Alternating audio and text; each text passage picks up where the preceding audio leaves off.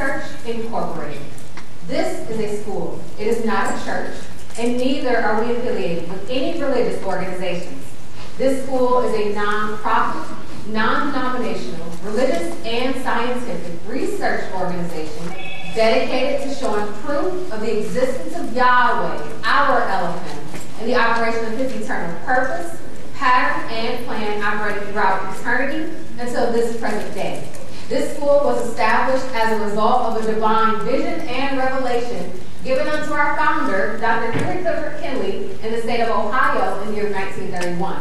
We were later incorporated in the state of California in the year of 1958. Since that time, branch schools have been established throughout the United States and in various parts of the world. The Tampa branch was established in the year of 1996. At this time, I would like to introduce to you the Dean of the state of Florida, Dr. Jimmy Clark, and the President of the state of Florida, Dr. Ricky Clark. In this school, we use the true, correct, and original name and title for our Heavenly Father, the Word or Son, and the Holy Spirit, as was contained in the original Hebrew text. The true name of our Heavenly Father is Yahweh. This name has been improperly substituted by Lord. The true title for the Word or Son is Elohim. This title has been improperly substituted by God. The true name for the Holy Spirit, whether manifest in or out of a physical body, is Yahshua. This name has been erroneously substituted by Jesus Christ. Now, Lord and God are both titles. They are not names. The Apostle Paul, filled with the Holy Spirit, tells us in 1 Corinthians 8:5 that there are Lord's many and there are God's many. But we now know that each Lord must have a name and each God must have a name also. Elohim is a title, but unlike Lord and God, Elohim is a divine title, meaning that Elohim is the title that our Creator chose for himself. Jesus is a name, but it is an erroneous name. A minor investigation on your part in a good dictionary or encyclopedia will prove that neither the Hebrew language, the Greek language, nor the Latin language has any letter or character in their alphabet that will produce the sound that is made by this letter J. Neither was there a letter J in the English language until some 1,600 years after the death of the Messiah. Therefore, making such names as Jesus and Jehovah impossible, untrue renderings for the correct name of our Heavenly Father and his Son. Christ is a title just like Lord and God. Now, Yahweh is Spirit, and in this state of existence, he's inscrutable and incomprehensible. He is the ultimate source, substance, limits, and bounds of all and everything. We have Yahweh in his pure spirit state symbolized on this chart as a cloud. Yahweh is not a cloud. He merely chose a cloud to symbolize himself because a cloud has no particular or descriptive shape or form. We have drawn this orange and yellow fiery colored cloud all around the edges of this chart to show you how that everything on the chart abides within the cloud. In like manner, everything in the sum total of the universe abides within the pure spirit state of Yahweh. Yahweh, knowing mankind could not perceive of him in this state, he purposed right within himself to take on shape and form as Elohim. This is the Word or Son, a super incorporeal being, that is, having the shape and form of a man, but without flesh and blood. This form can only be seen in divine visions and understood in divine revelations. Later on, this self-same spirit manifests himself in a physical body and walked the earth plane as Yahshua the Messiah, whom the whole world erroneously calls Jesus Christ. Now, there is only one name given unto salvation, and we must know that name. So the simple yet intelligent question we should all ask ourselves is, what was the name of the Savior during the time he walked the earth plane? A further understanding of this name and this title can be had by reading the preface of the Holy Name Bible. In this school, we also teach by the divine pattern of the universe. It is called the divine pattern because it is Yahweh's pattern. After Yahweh led the children of Israel up out of the land of Egypt, he called Moses atop Mount Sinai and showed him this threefold tabernacle pattern in a vision. Yahweh later instructed Moses to build one exactly like it in the wilderness of Sinai. The tabernacle pattern consists of a most holy place, and a court round about.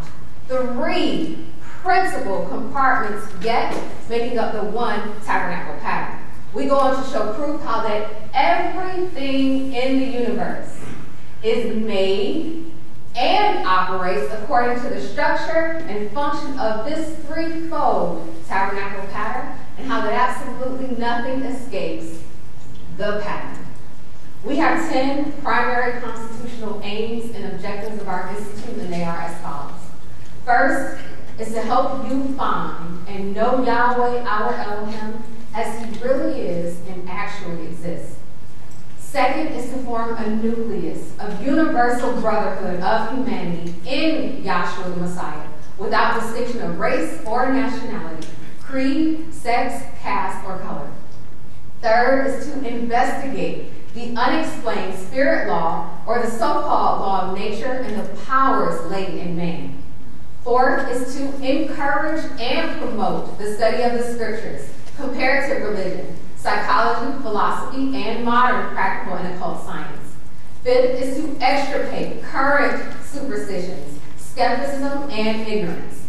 Sixth is to learn, know, and understand the operation of Yahweh's eternal purpose through the dispensations and ages. Seventh is to discern and avoid being deceived by Lucifer, the serpent, the devil, the dragon, or Satan and his demons, operating the mystery of iniquity on earth through the dispensations of time. 8 is to earnestly contend for the common salvation and faith which was once delivered unto the sons or children of Yahweh. 9th is to make known that Yahweh from the beginning ordained there is none other name given among men whereby man can be saved, saving the name of Yahshua the Messiah. And 10th is to inherit eternal life now in the kingdom of Yahshua the Messiah with the hope of immortal glorification in the new earth state. Our watchword is peace. Our slogan is to speak the truth. I take this morning's lecture with a prayer to be given by Dr. Juanita Isaac of the Pompano Beach branch. Our scripture will be Acts, the 2nd chapter, to be read by Dr. Shante Riley of the Orlando branch.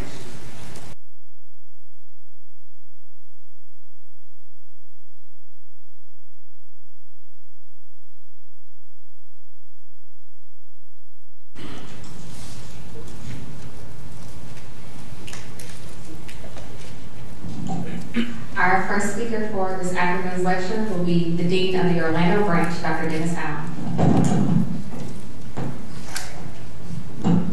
Just kidding. Our first speaker for this afternoon's lecture will be Dr. Rebecca Fleming, Dean of the Quincy branch.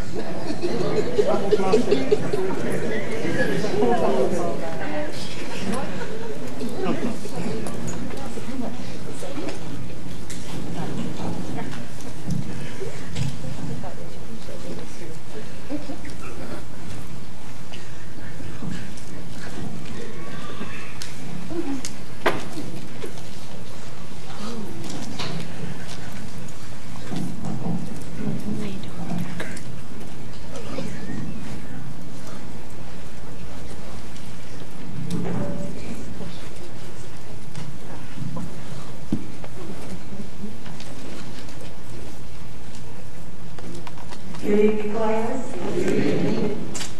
I want to say it's a very prayer.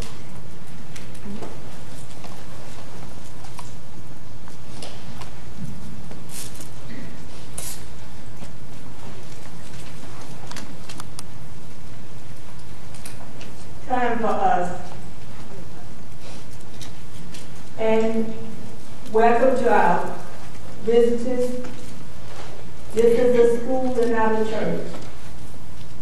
And we come to learn about our Savior, Yahshua the Messiah. If you get from me, John 17 and start with 1. John 17:1. These words spake Yahshua. Now these words spake Yahshua, And lifted up his eyes to heaven and said, and lifted up his eyes to heaven and said, Father, the hour is come. Glorify thy Son, that thy Son also may glorify thee. As thou hast given him power over all flesh, now he has power over all flesh, that he should give eternal life to as many as thou hast given him. Okay? Could you read that from the King James Version? King James Version. These words spake Yahshua, and lifted up his eyes to heaven and said, Father, the hour is come. Glorify thy Son, that thy Son also may glorify thee. Okay? As That's the King James. Yes. These words spake Jesus. Oh, I'm sorry. Yes, these words spake Jesus, and lifted up his eyes to heaven and said. Now, as the moderator had told us, the letter J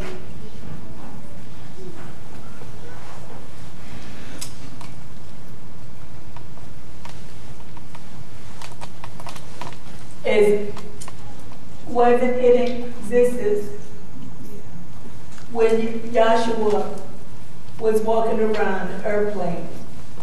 Okay? And you have Lord's meaning and God's meaning, and here you have Jesus Christ. Now, there wasn't a letter J. It could not have been Jesus. Okay? So we want to get that correct at first, that it wasn't the letter J, and it wasn't Jesus. Okay? All right, let's go back.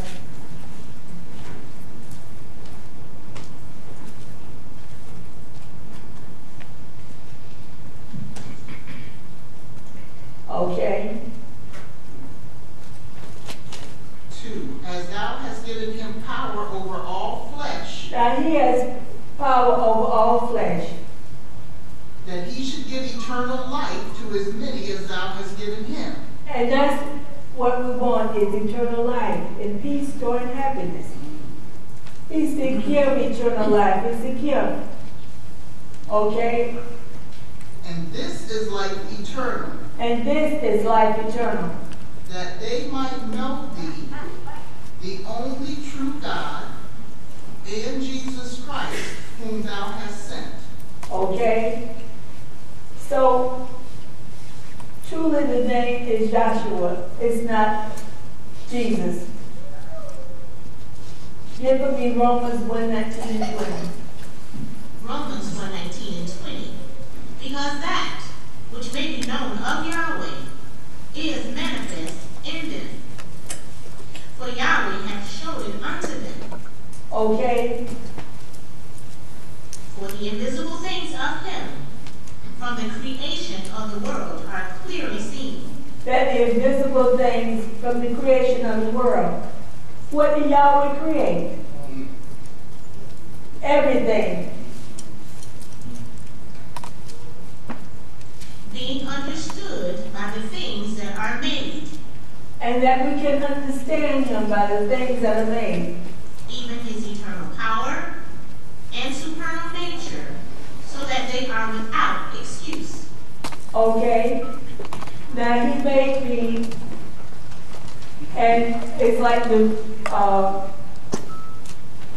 speaker had said before, it's like, when he called my name, I was like, my heart is beating fast.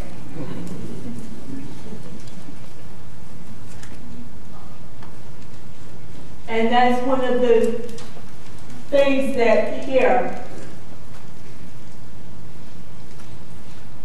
that he made me. He's a man made in the image of Elohim by the pattern of the tabernacle. The tabernacle pattern, which consists of the most holy place, a holy place, and a court round about.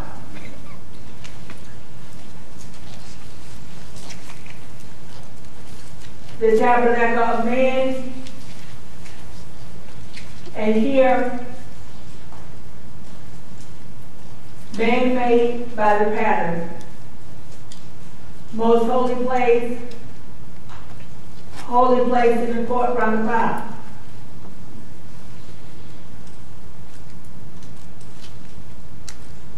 Okay, get for me Isaiah 8:20. Isaiah 8:20.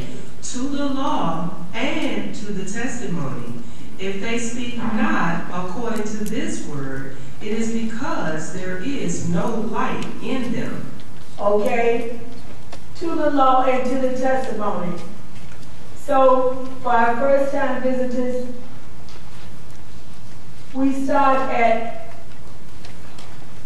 the law, which is Genesis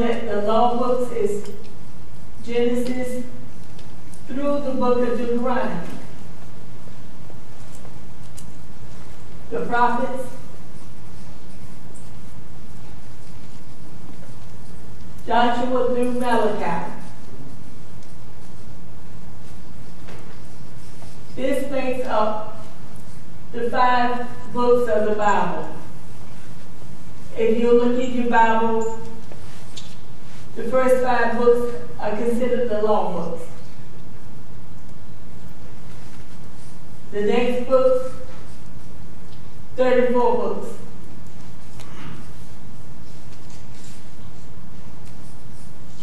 This makes 39 books. And he said, Lord, come to the volume of the book, if you can get that from me. Hebrews 10:7. Then said I, Lo, I come in the volume of the book. It is written of me, I delight to do thy will, O Yahweh. Okay. He comes in the volume of the books. So we have the first 5 books. If you look in your Bible from Genesis to Deuteronomy, that equals 5 books. The prophets from Joshua, truly, Yahushua, remember there's no letter J at this time of Yahshua's birth, through Malachi, 34 books equals 39 books. Okay? That's important to establish a foundation you have to go to the law and to the prophets. Okay?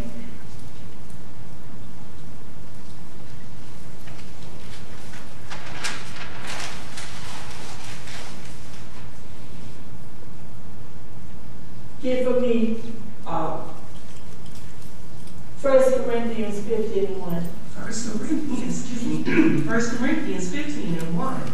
Moreover, brethren, I declare unto you the gospel, which I preached unto you, which also ye have received, and wherein ye stand. Now this is Apostle Paul. He's telling you what the gospel is. The gospel equals the good news. He tells us to the law and to the prophets. Okay? And he tells us that, read that for me again.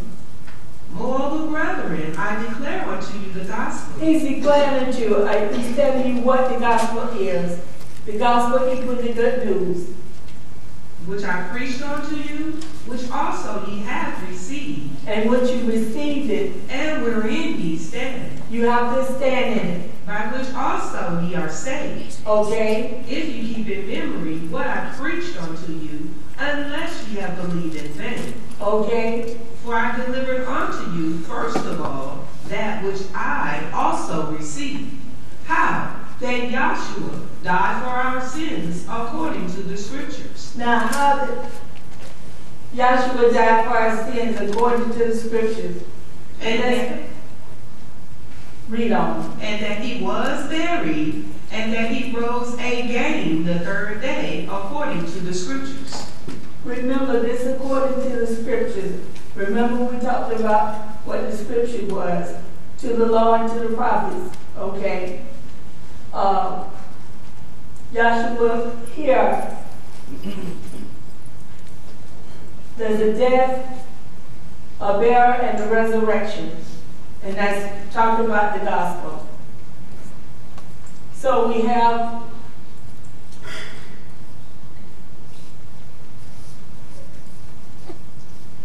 the death, burial,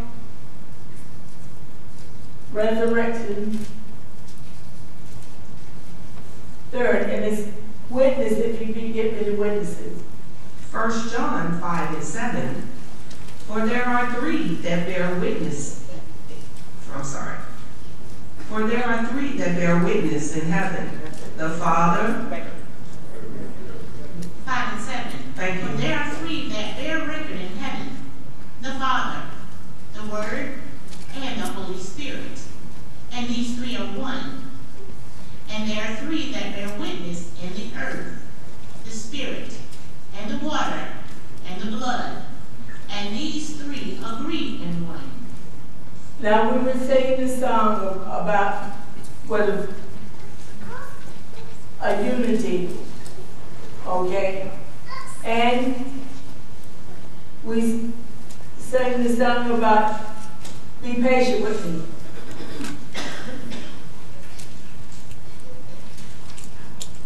So the gospel is good news.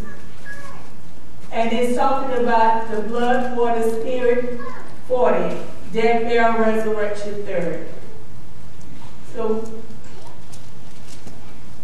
here you have the death. You go along with blood, burial, water, and spirit, 40. Death, burial, resurrection. Blood, water, spirit, 40. Okay? Now when we begin at Moses, the first 5 books of the Bible, that's your law books, remember that. And he tells us to take the natural to point to the spiritual, to learn something about your Creator. And he was an instructor. They called him rabbi, which means teacher. And that's where we come. We want eternal life. in peace, joy, and happiness. And we can know something about our Creator.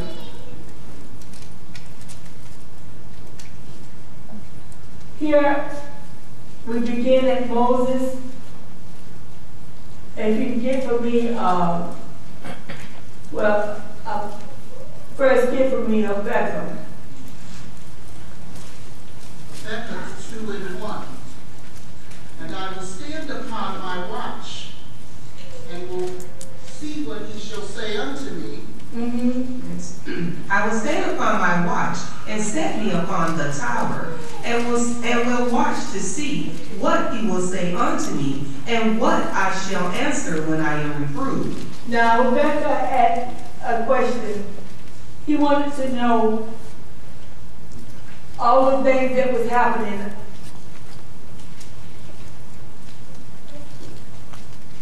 And he asked a question. Read on. Second verse. And Yahweh answered me and said, write the vision. And he asked this question, all that was going on around him, the wickedness that was going on. And it wasn't to say the other countries, this was going on right there with Israel. And he said he'll stand on his watch, read on. And Yahweh answered me and said, write the vision. Now, that's what we have to remember. We're teaching the divine vision of Revelation. And he told Habakkuk, he's told him to write the vision. And make it plain upon tables. Make it plain so you can understand it. That he may run that readeth it. For the vision is yet for an appointed time. It's for an appointed time. But at the end it shall speak and not lie. It shall speak and not lie. Though it tarry, wait for it, because it will surely come. It will not tarry. It will surely come and not tarry. Okay? So we have here the gospel, the death, burial, resurrection. Third, blood, water, spirit, 40, which the gospel equals the good news. Okay? And here we have all of these different charts.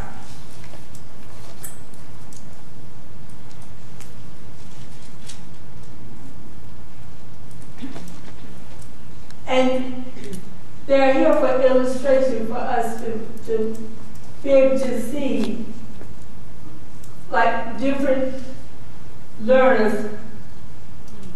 They can hear me talking, but it's like also visual learners. They can see.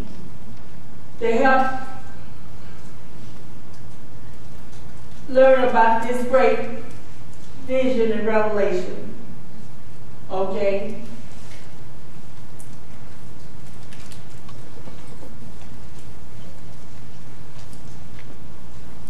So here, on this chart, this is called the mosaic chart. You have the Ayah, Ashahaya, and I talked about man-made and the likeness of Yahweh, the tabernacle pattern. Man made the image of Elohim by the pattern of the tabernacle. Okay? And as the moderator had gone over to us to help you find and know Yahweh as He really is and actually exists. That's one of our aims, main aims. Okay?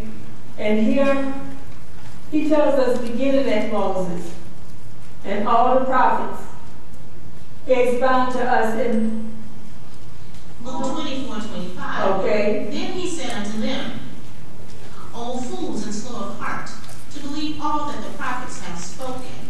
Ought not the Messiah to have suffered these things and to enter into his glory? And beginning at Moses and all the prophets, he expounded unto them in all the scriptures the things concerning himself. Okay? Concerning who? Moses? Concerning him. Okay? And that's what we come to learn about, because that's eternal life to us. Here for me, I'm going to begin back here at Moses with, Would you like Psalms 103 and 7? yes. He made known his ways unto Moses, his acts unto the children of Israel. Okay? He made known his ways to Moses, his acts unto the children of Israel. Okay, go ahead and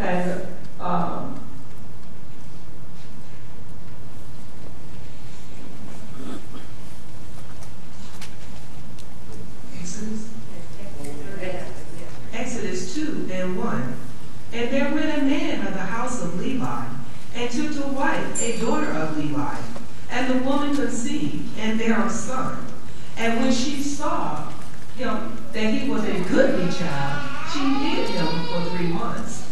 And when she could no longer hide him, she took from him an ark of bulrushes, and dabbed it with slime and with pitch, and put the child therein. And she laid it in the flags by the river's brink. And his sister stood afar off to find out what would be done to him. And the daughter of Pharaoh came down to wash herself at the river, and her maidens walked along by the river's side. And when she saw the ark among the flags, she sent her maid to fetch it. And when she had opened it, she saw the child, and behold, the boy wept. And she had compassion on him and said, This is one of the Hebrews' children. Then said his sister to Pharaoh's daughter, Shall I go and call to thee a nurse of the Hebrew women, that she may nurse the child for thee? And Pharaoh's daughter said to her, Go. And the maid went and called the child's mother. And Pharaoh's daughter said unto her, Take this child away and nurse it for me, and I will give thee thy wages. And the woman took the child and nursed it. And the child grew, and she brought him unto Pharaoh's daughter, and he became to her as a son. And she called his name Moses, and said, Because I drew him out of the water.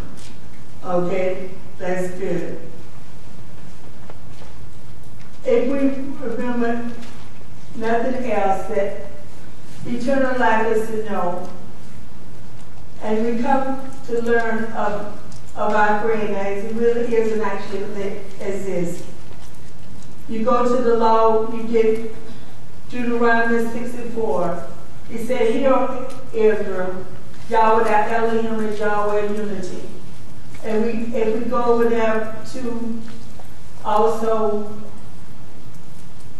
he tells us that Yahweh is spirit, and they have to worship him in spirit and in truth. John 4:24. Yahweh is spirit, and they that worship him must worship him in spirit and in truth. Okay. And as the song was sung, be patient with me, y'all are not through with me yet. And I'm very thankful for being a part of this class to learn about my Creator. And I'm very appreciative of that, giving me 1 John 5 and 7, but not the last verse in that. 1 John 5 and 8. What? That we come, That there are 3 that bear witness in earth. no, giving me 20. Okay, 1 John 5 and 20. And we know that the Son of Yahweh has come. Now we know that. How do we know that? Because of all of this, the whole creation. We know that the Son of Yahweh is come. We know. And we know that the Son of Yahweh has come and hath given us an understanding that we may know him. That is true. And we are in him. That is true. Even in his son Yahshua, the Messiah. This is the true L and eternal life. Little children, keep yourselves from idols. Okay? And that's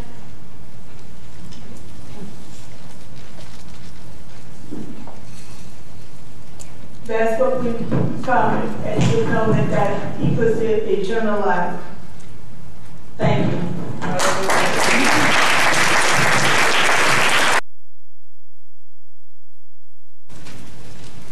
Our next speaker for this afternoon's lecture will be Dr. Dennis Allen, Dean of the Orlando branch.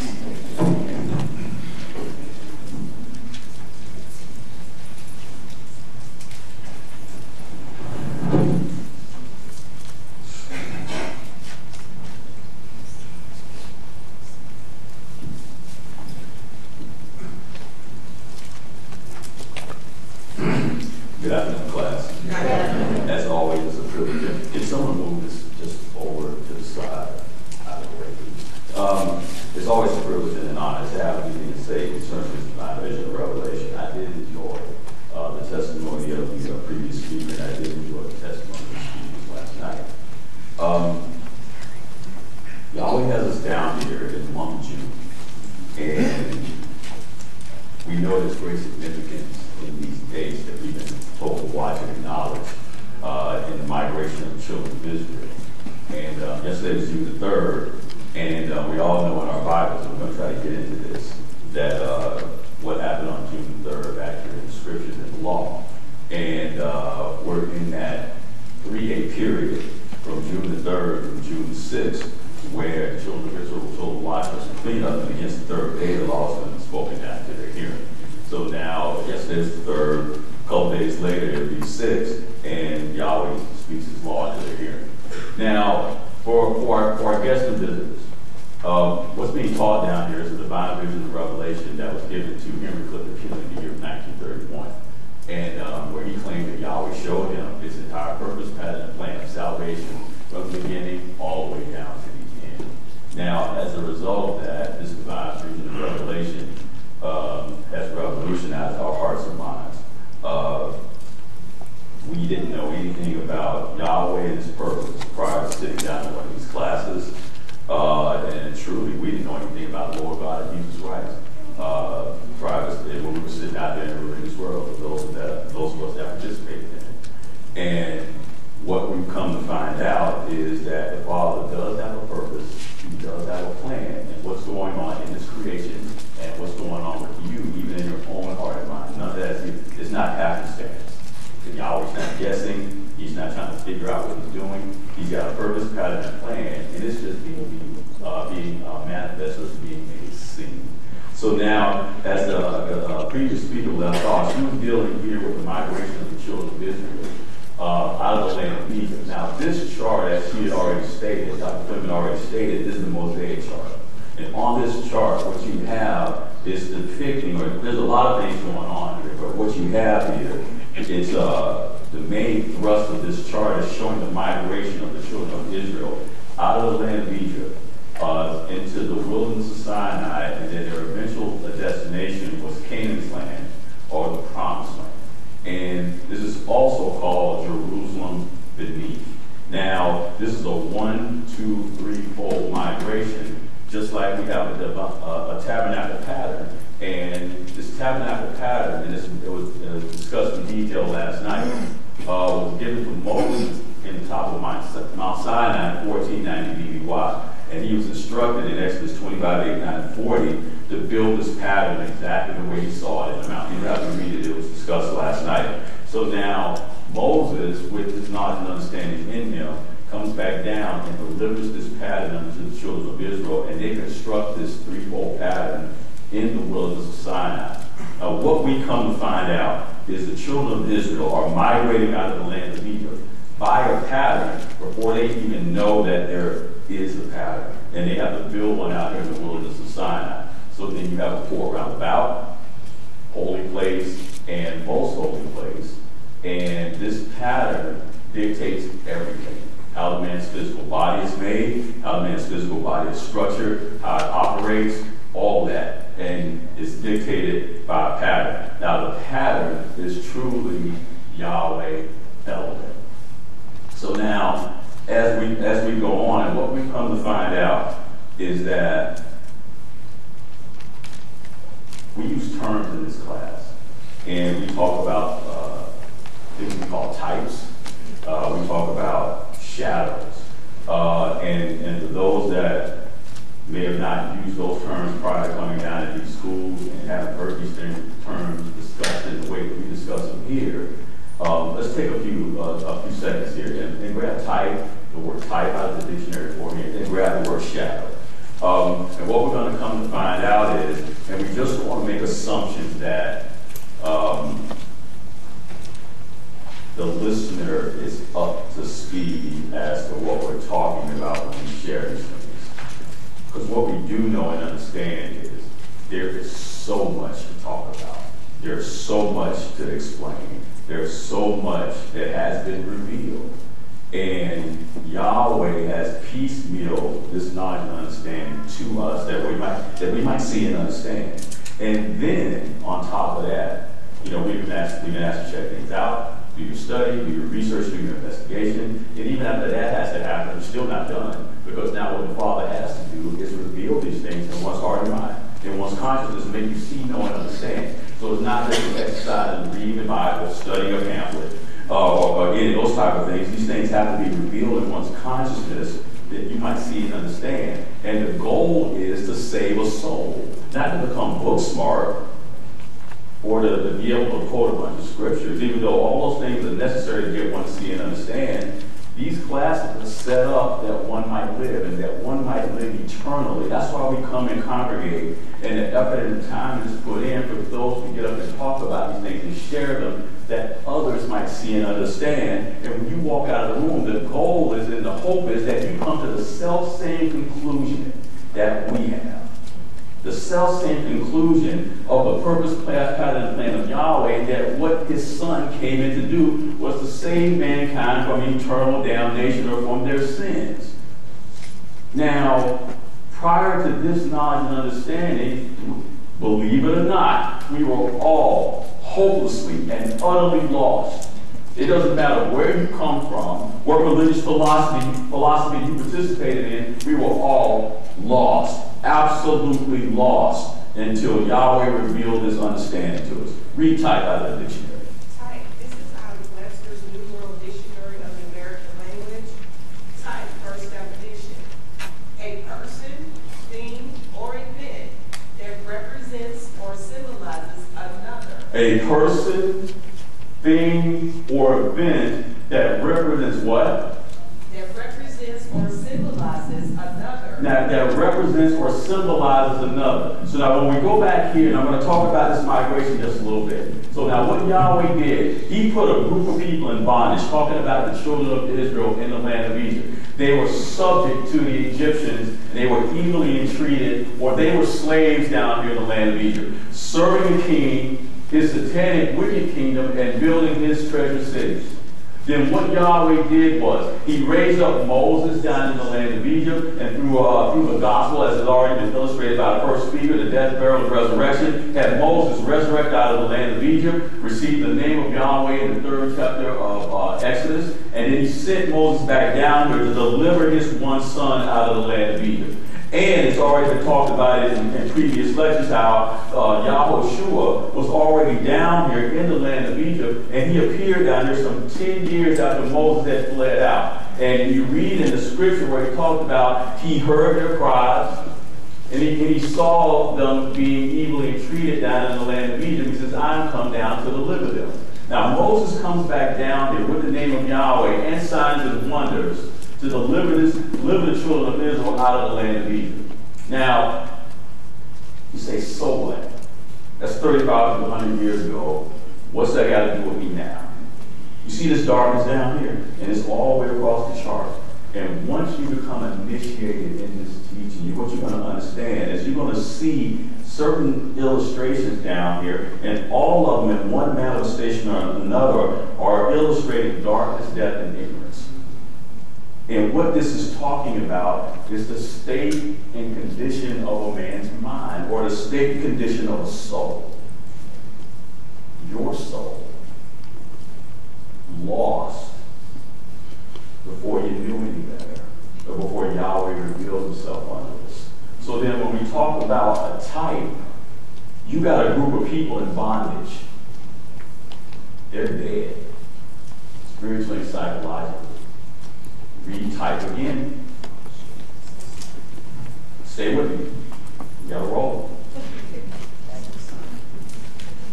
Type taken from Oxford Languages Dictionary. A category of people or thing having common characteristics. So now, group of people, spiritually dead, in a type, dead and buried. You and me, in our hearts and minds and our consciousness, dead and buried. Then a Savior appears down here in the land of Egypt, then gives Moses instruction on how to deliver these people out of the heat, out of the land of Egypt, by the death of a four-legged lamb. Second definition. A person or thing symbolizing or exemplifying the ideal or defining characteristics of something. Of something. See, it was something, and it's almost talking about someone else. So now some 1,500 years after the death of this paschal lamb down in the land of Egypt, Yahshua the Messiah appears on the scene and does the self-same thing in the reality that this lamb represented down in the land of Egypt. This lamb was slain for the deliverance of a group of people. Yahshua comes along and dies himself to save the souls of mankind. See, the blood of the lamb offered up, put on the upper doorpost, the two side posts, different from a basin, making 4 points of blood on the frame of the door, on the frame of the door, on the frame of the door in the house of the Israelites. Then Yahshua Messiah comes in, there's 4 points of blood on him, on that frame. That's right. He's dying for sin out here, being the paschal lamb. See, type and shadow, here comes the reality. So now you got a story back here, seemingly an insignificant story about a group of people being delivered out of bondage. Then the Savior comes in and performs the self-same thing himself to die for sin. This is what we're talking about all the way down. Just stick with us. And you're going to see these things repeated over and over and over again, zeroing in on Yahshua the Messiah. Now these self-same people, they passed through the divided waters of the Red Sea, following a phenomenal cloud, which is typical of spirit. In the pattern, you had a brazen altar of sin sacrifice. 4 horns on it, that the blood, see the lamb on the altar?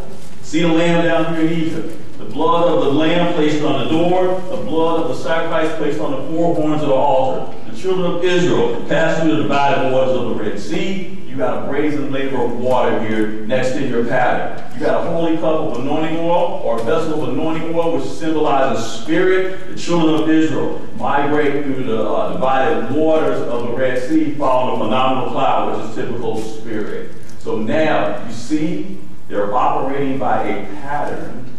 And all of this takes place before they get this. See, it's showing that the true pattern is who? Elohim. And they're migrating out of the land of Egypt by a divine Yahweh-given pattern. They get out here in the wilderness of Sinai, where they got light, bread, substance, intercession out here, and you got self-same things in the tabernacle pattern. You got a 7-branch lampstand, you got a table of showbread, and you got an altar of sin sacrifice where prayers were offered daily for the intercession and the saving of the group of people back there, or the intercession of the children of Israel back there. All this is going on in the migration of the children of Israel. What we're talking about through the preaching of this gospel is a soul being delivered from darkness unto light. It has to be spoken. It has to be preached that one might receive it. So the same migration that these seemingly insignificant group of people made 3,500 years ago, you're making that same migration as you sit here and see. Believe it or not. That's what's happening in these classes. This is silent operation that's going on. And Yahweh has the power and is the power to deliver a soul from death unto life while you're sitting here in a chair. That's what's happening in these schools. That's why it's important for us to congregate, to be here in these classes, that this might be preached into our consciousness. Now, once we get here in the wilderness of Sinai, a law is spoken down into their hearing. They wander around out here for a period of time, approximately 40 years. They pass through the River Jordan on into Canaan's land, land of milk and honey, a land of plenty, a land with substance in it. Houses they didn't build, flocks they hadn't herded, crops they hadn't grown. A type of heaven, just sitting there waiting for them to get there. Sound familiar?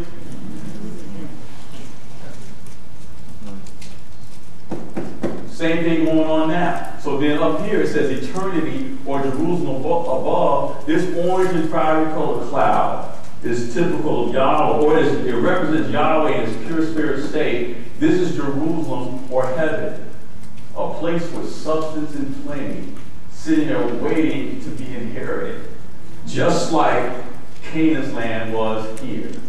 So you see a group of people move from death unto life. They're washed up, cleaned up, organized before they can inherit the kingdom. Yahshua the Messiah, before he went into his public ministry, he had to be washed, anointed before he could minister, just like the priest in the pattern. And we just don't have enough time to tell you all the stuff we got to tell you.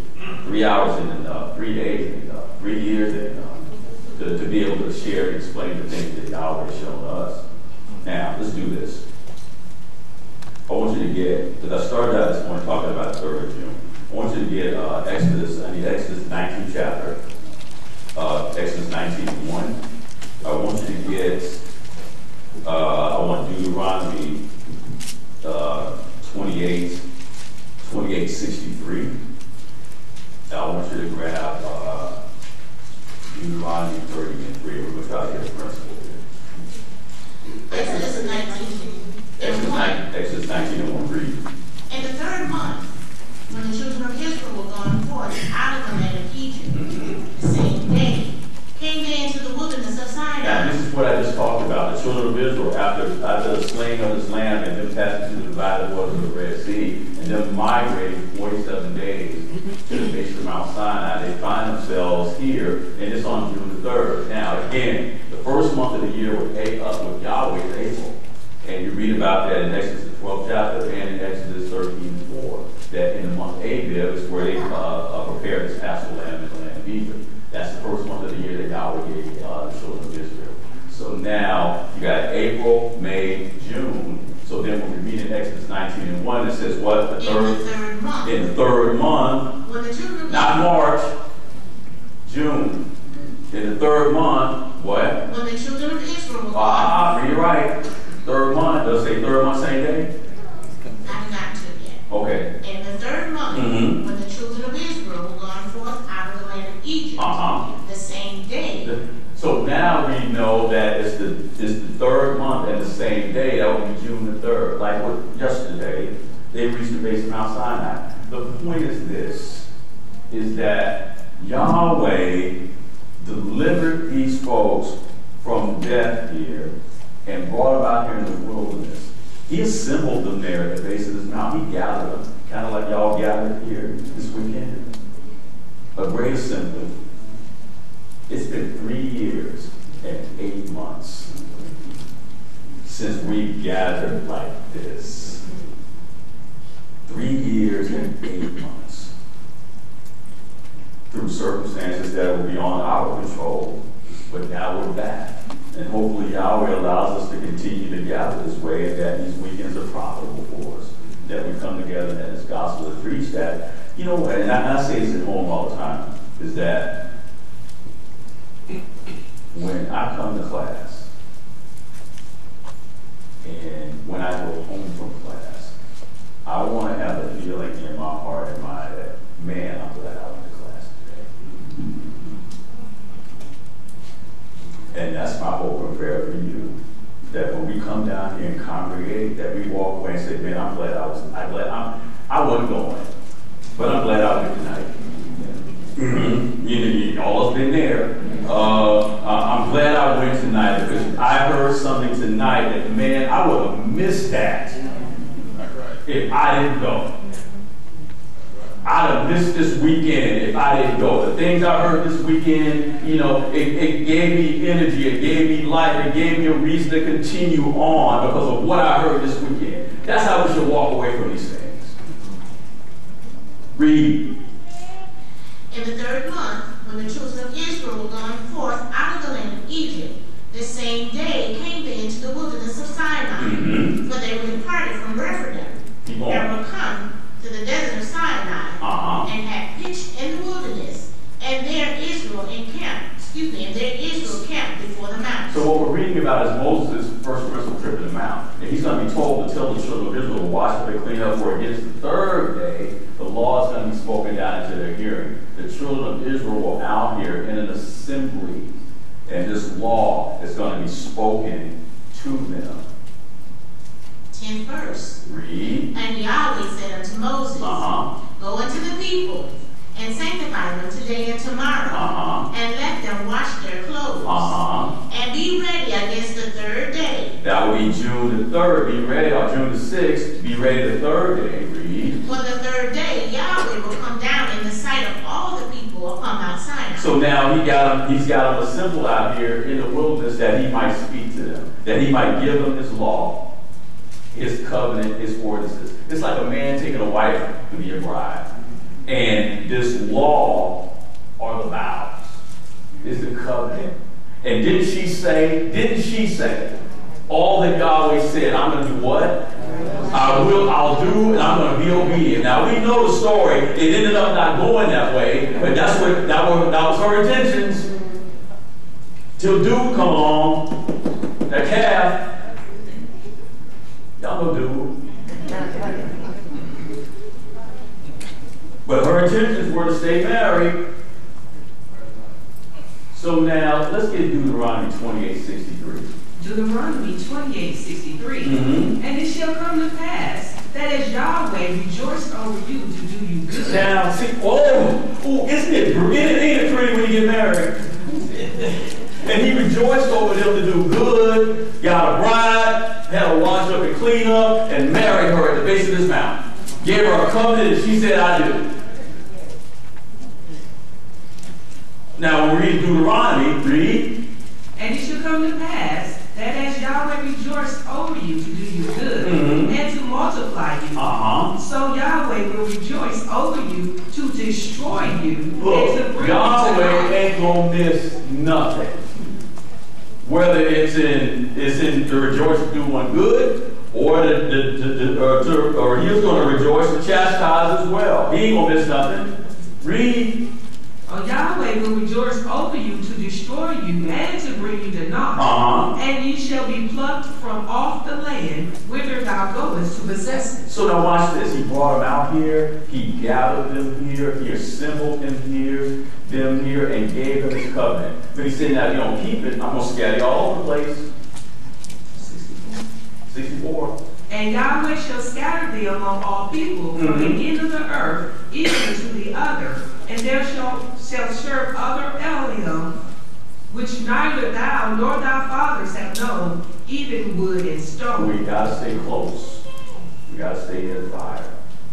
Deuteronomy 30:3. Deuteronomy 30:3. That then Yahweh thy Elohim will turn thy captivity and have compassion upon thee. Now watch this. And y'all know this. Y'all know I'm not saying nothing to you.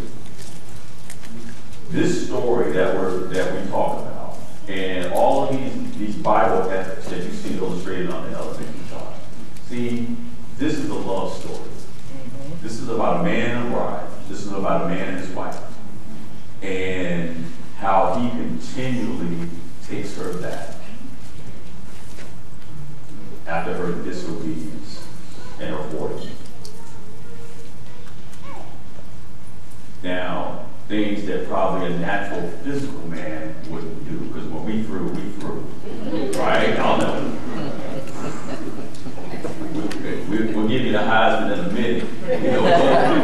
Okay? But see, not with the Father. See, because if he was like that, then we all would be lost.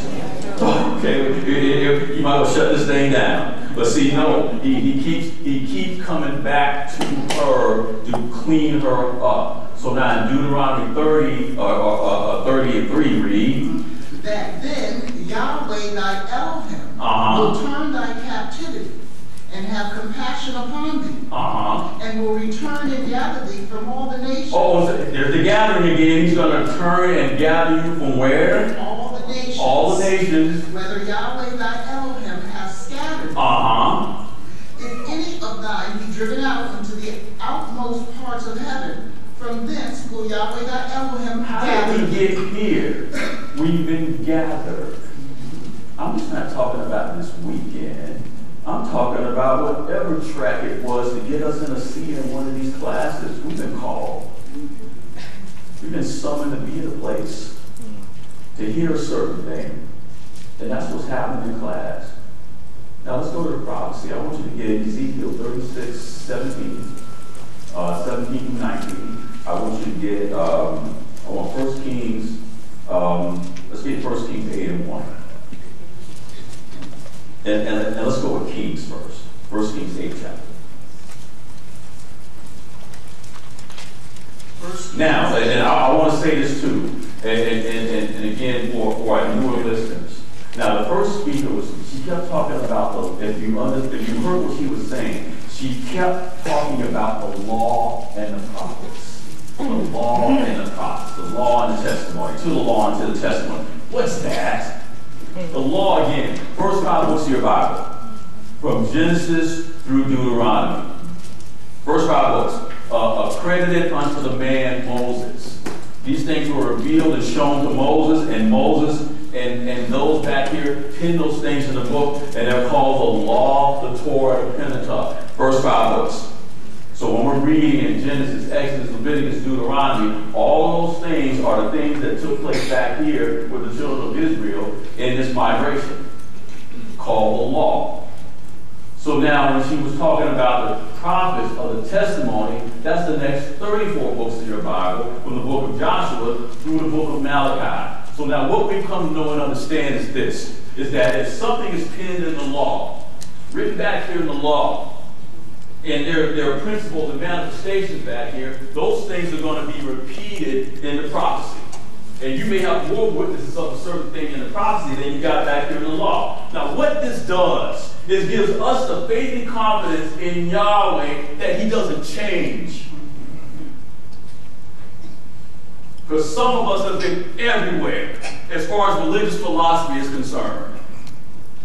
And at some point or another, something just didn't line up. And see, now what we've come to now is this isn't the founder's vision and revelation. And what I mean by that is this. What's being taught in this school, and she had it written up on the board, don't let this slip. This is the gospel of Yahshua Messiah. This doctrine in this school, when it's taught and when it's taught correctly, is the gospel of the Holy Spirit. It's his. And what this school is founded upon is what he did, said, and taught, and then those that come after him, they went out to the world and did the self-same thing. Now, you know what? Now that you and I are here, we're obligated. And I like to say this all the time, is that there's a level of responsibility that we take. And especially when you stand up here with this stick in your hand to tell the story right.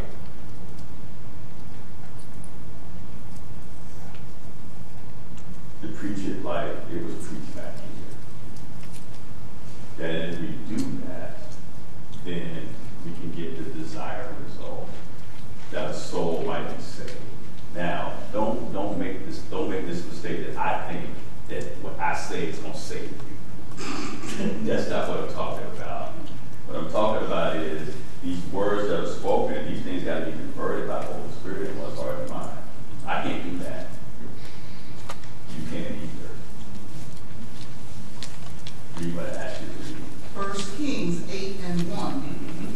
Then Solomon assembled the elders of Israel and all the heads of the You tribes. could stop right there. So now what's happening here, you got to, and again now, what we just read here in the migration of the children of Israel and the law being spoken down to their hearing, and it's right up here on the chart, that took place in 1490 BBY. So now we just jump all the way over into prophecy now to 1 Kings, the 8th chapter. And we're approximately 490 years from Moses and the children of Israel in the Mount. Now we're out here, we're up here in Canaan's land, and now we got the dedication of Solomon's temple. So we graduated from the tabernacle to the temple. Okay? The tabernacle is and was a type of the physical body of Yahshua the Messiah. The temple is and was a type of the spiritual body of Yahshua the Messiah, as he died, buried, and resurrected from the dead as a quickening spirit. Temple. So now, temple dedicated, Solomon has to assemble a group of people here for the dedication of the temple. Just like this group of people would, now I know the dates are different, but you got the principle is they were gathered, or there was an assembly of a group of folks. Read.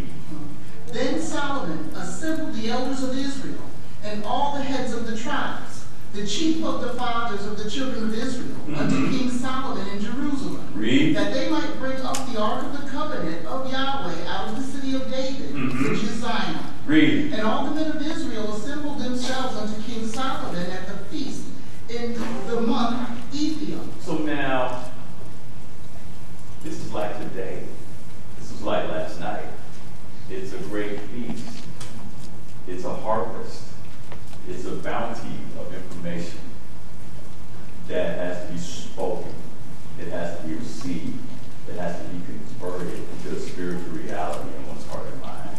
That's what happens in this class. That's what happens in your class at home. When we do it the right way. That's what happens. You gotta assemble. You gotta come. You gotta be there. And I ask this question at home all the time. And how many of you have ever graduated from anything and never went to the class? Right? It don't happen, right? I got my degree, my diploma, but I never sat in one class. Online or otherwise. It don't happen. So how is it that you think that you're going to graduate to eternal life and you don't participate in the vehicle that Yahweh has set up for you to come sit in here and listen? It's just not going to happen. It's just not. Read. And all the elders of Israel came, and the priests took up the ark. And they brought up the ark of Yahweh, and the tabernacle of the congregation, and all the holy vessels that were in the tabernacle, even those did the priests and the Levites bring up. Keep on. And King Solomon and all the congregation of Israel that were assembled unto him were with them before the ark, sacrificing sheep and oxen, that could not be told nor numbered. This was a big old feast. All kinds of sacrifices being offered up in this great gathering or assembly. So again, we got our principle now. It's coming all the way down. Yahweh getting a group of people together. He's assembling them out of place. He's gathering them together. So something can be delivered to them. Something can be spoken into their hearts and minds. They can receive something. I want to go all the way down to the 10th verse. I don't have time, so we're going to move on. But y'all read this when you get home. Now get Ezekiel. Ezekiel 36, 17, read from about the 19th verse, and I want you to jump all the way down to the 24th verse. You said 36 and 17. 36, 17, yes ma'am. And as of you, O my flock, thus said Yahweh, behold, I judge between lambs and kids. Ezekiel 36, 17. Son of man, when the house of Israel dwelt in their own land, they defiled it by their own way. So now when the house of Israel dwelt in their own land, they defiled it, read. By their own way. And by their doings. Their way was before me as the uncleanness of a removed woman. Now watch this. See, some things don't change. When he got her out here, she corrupted herself. I'm talking about the children of Israel. Now the he is Yahweh that delivered her to here. But her is this group of people, this assembly. They corrupt themselves with the calf. And there had to be some intercession made in the 32nd chapter of Exodus by Moses, saying that, look, Yahweh, don't destroy them. I'll die for them. He's a type too. He's a type of the Holy Spirit. He's a type of Yahshua the Messiah. Look, Moses wasn't even present in the camp when the calf was constructed. He wasn't there. He's up in the mountain doing what he's supposed to be doing. Now the 73 didn't wait. They go back down, and you got a calf constructed. Then Moses comes down and offers himself for them, and he's not guilty of anything that they committed. See, when we talk about types and shadows, this is a perfect example of one. So then Yahshua's got to come in and offer himself as a willing sacrifice for the sins of the whole world, and he's not guilty of anything.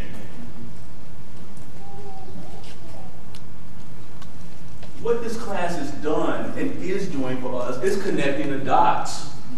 It's making it make sense that, ooh, this goes with this goes with this goes with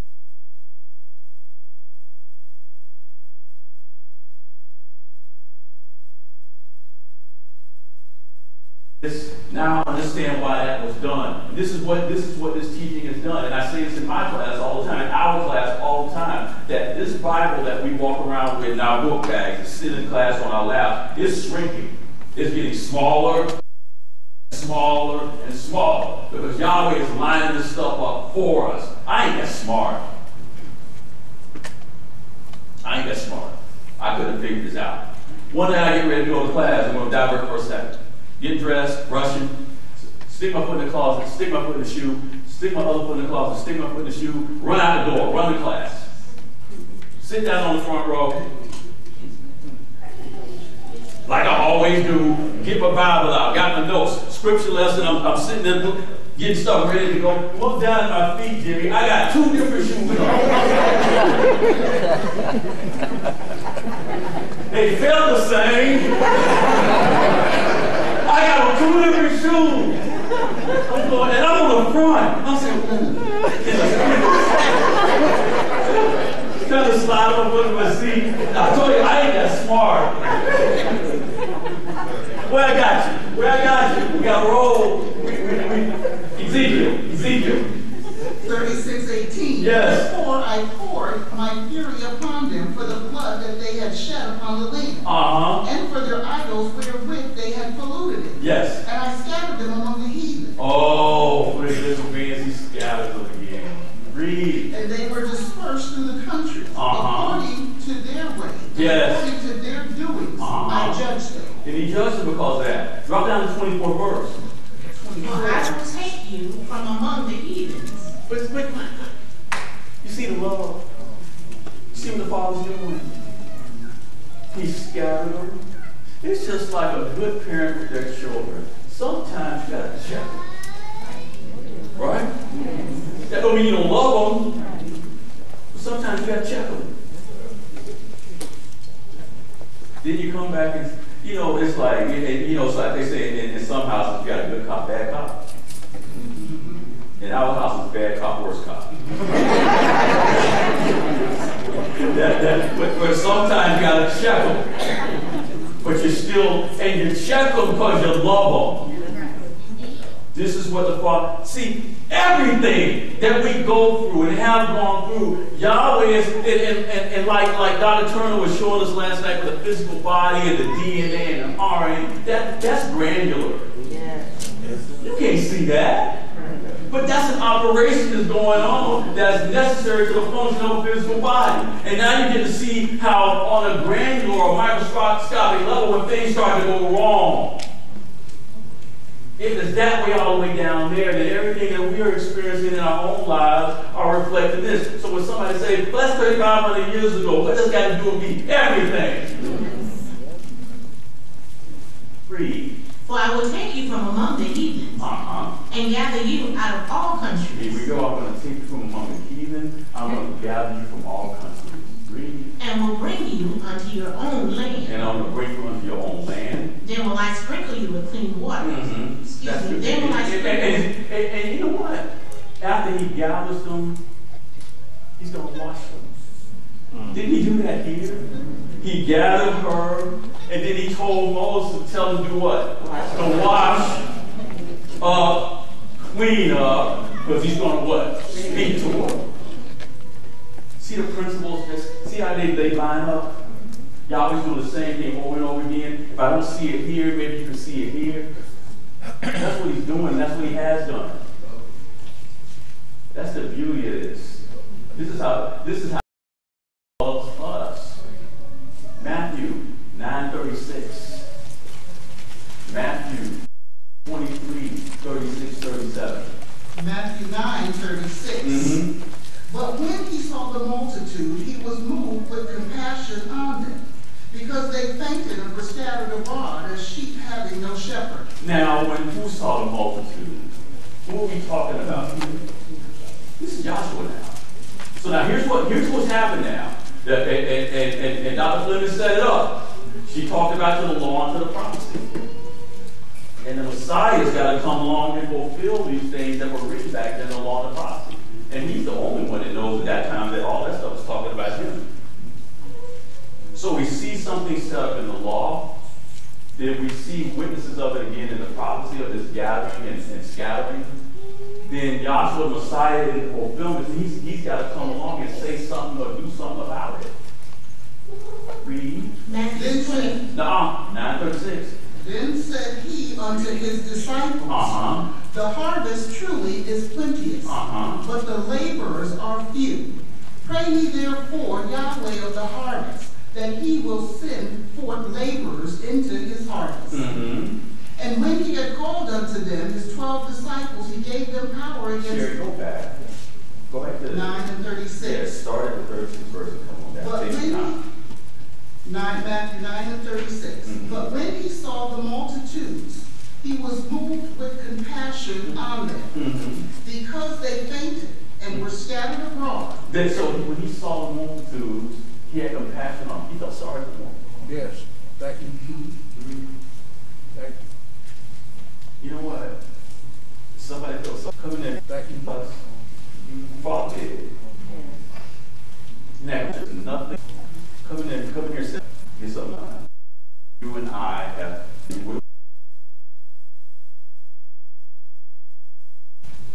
to be deserving of what we've been given. Nothing you will do, or I've done, to be deserving of this. It's the greatest gift that can ever be given to a soul. It's this. Read. But when he saw the multitudes, he was moved with compassion on them, because they fainted and were scattered abroad, as sheep having no shepherd. As sheep that had no shepherd. Read.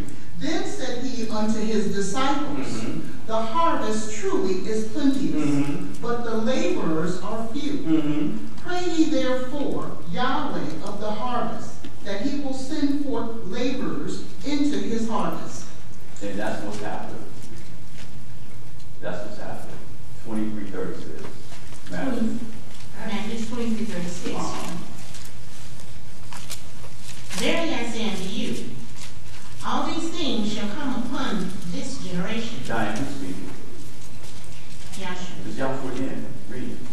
O Jerusalem, Jerusalem, thou that killest the prophets, and stonest them which are sent unto thee.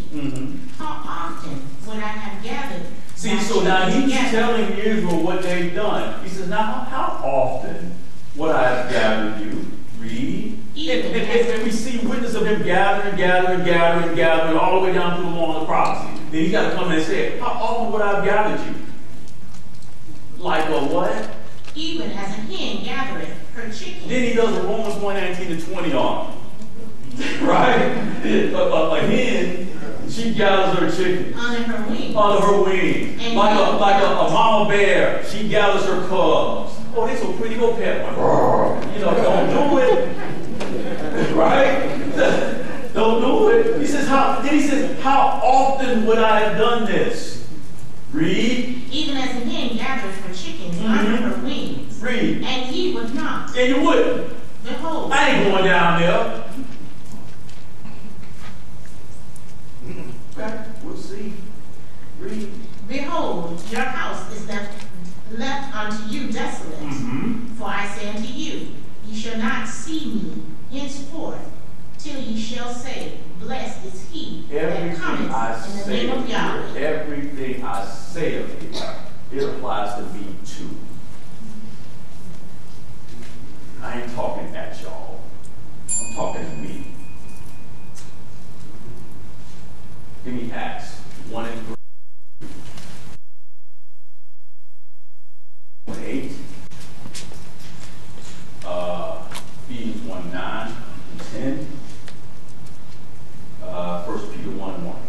Acts 1 and 3. Yes, sir. To Yes, whom ma'am. also he showed himself alive after his passion. So now, after his passion, after Yahshua now goes through this horrific death, being buried in Joseph's tomb, and he resurrects on the third day, he made spiritual appearances. Now, what we've done now is we've walked through the law, the prophets, and then we see Yahshua coming in and fulfilling the thing. Now, whatever it is we want to talk about in this class, you're going to see these principles or these precepts repeated over and over again. Whether you want to talk about the just exclusively zero in on the Paschal Lamb, that can be gone through the law, the prophecy, and the fulfillment. Whether you want to talk about water baptism, it can be run through the law, the prophecy, and the fulfillment. Whether you want to talk about circumcision or tithing, or you name the topic or the subject, it can be taken through the law, the prophecy, and the fulfillment. And again, this establishes your faith in the operation of Yahweh. That he doesn't change, and he repeats things over and over and over again that one might see and understand. And that this is what separates this class from everything else. Every other religious philosophy that we've ever heard of is that it's Yahshua's gospel. This isn't T.D. Jakes' ministry. It's what he thinks, or any other pastor or minister, or even any other minister in the room. This includes us.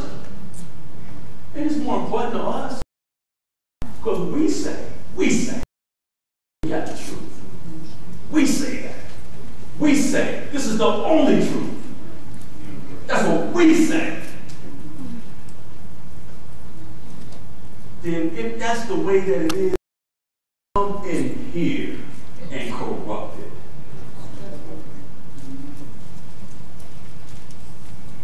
You know, it's just going to run a little bit hotter than you. It just is.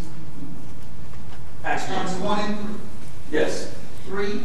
Yes, ma'am. To whom also he showed himself alive after his passion by many infallible proofs, being seen of them 40 days, and speaking of the things pertaining to the kingdom of Yahweh. Say, being seen of them 40 days and speaking after the things pertaining to the kingdom of Yahweh. See, he's getting ready to gather them again. You're not scriptureless. It's somewhere they got to be. 2 and 8. Acts 2 and 8. Mm-hmm.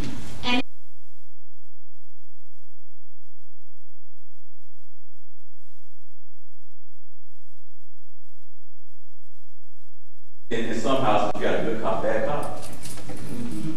In our house, it's bad cop, worse cop. Where sometimes you got to check them, but you check them because you love them. This is what the Father, see, everything that we go through and have gone through, Yahweh is, and like Dr. Turner was showing us last night with the physical body and the DNA and the RNA, that's granular. You can't see that. But that's an operation that's going on that's necessary to the function of a physical body. And now you get to see how on a granular or microscopic level when things start to go wrong. If it's that way all the way down there, then everything that we are experiencing in our own lives are reflecting this. So when somebody says, well, that's 3,500 years ago, what does that got to do with me? Everything. Read. For I will take you from among the heathens, and gather you out of all countries. Here we go. I'm going to take you from among the heathen. I'm going to gather you from all countries. and will bring you unto your own land. And I'm going to bring you unto your own land. Then will I sprinkle you with clean water. Excuse me. Then will I sprinkle you. And you know what? After he gathers them, he's going to wash them. Didn't he do that here? He gathered her, and then he told Moses to tell him to do what? To wash, clean up, because he's going to what? Speak to her. See the principles? Just see how they line up? Yahweh's doing the same thing over and over again. If I don't see it here, maybe you can see it here. That's what he's doing. That's what he has done. That's the beauty of this. This is how much the Father loves us. Matthew 9:36. Matthew 23:36-37. Matthew 9:36. But when he saw the multitude, he was moved with compassion on them, because they fainted and were scattered abroad as sheep having no shepherd. Now, when who saw the multitude? Who are we talking about here? This is Joshua now. So now here's what's happened now. And Dr. Fleming set it up. She talked about to the law and to the prophecy. And the Messiah's got to come along and fulfill these things that were written back then in the law and the prophecy. And he's the only one that knows at that time that all that stuff was talking about him. So we see something set up in the law. Then we see witnesses of it again in the prophecy of this gathering and scattering. Then Joshua, the Messiah, in fulfillment, he's got to come along and say something or do something about it. Read. Matthew 20. 9:36. Then said he unto his disciples, The harvest truly is plenteous, but the laborers are few. Pray ye therefore Yahweh of the harvest, that he will send forth laborers into his harvest. And when he had called unto them his 12 disciples, he gave them power against... Sherry, go back.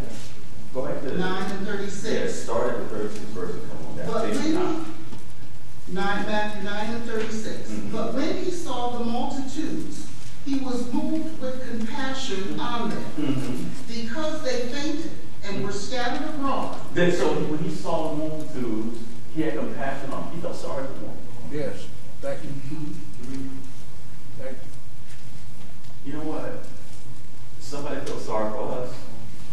Father did. And had compassion on us. Come in here, sit down. Get something learned. There is nothing you and I have ever done to be deserving of what we've been given. Nothing you will do or I've done to be deserving of this. It's the greatest gift that can ever be given to a soul. It's this.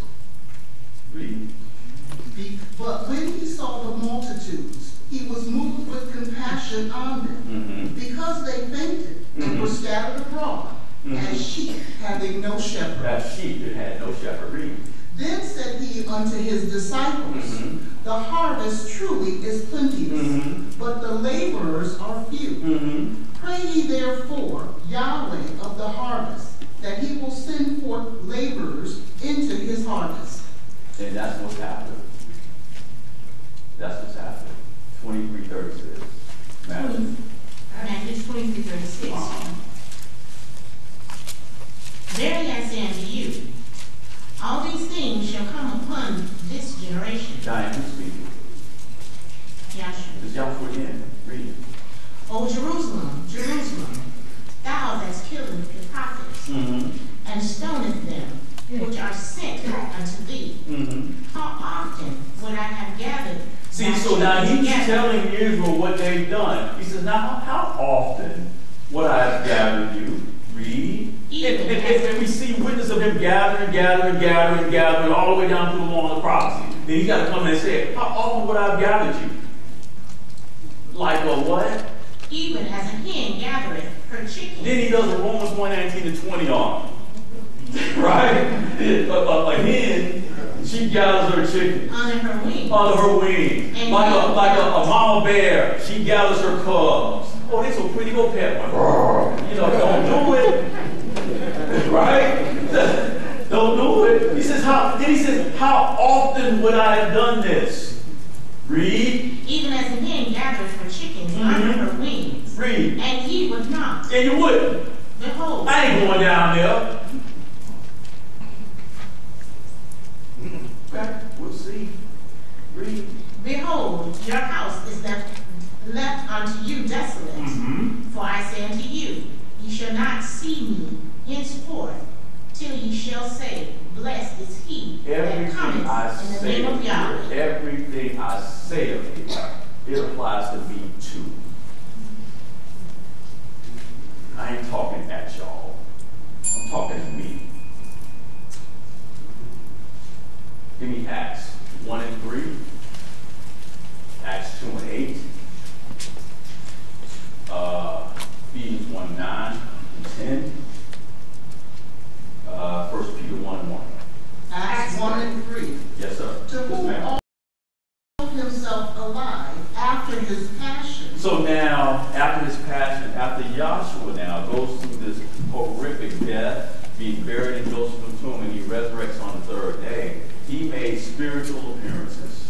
Now, what we've done now is we've walked through the law, the prophets, and then we see Joshua coming in and fulfilling the thing.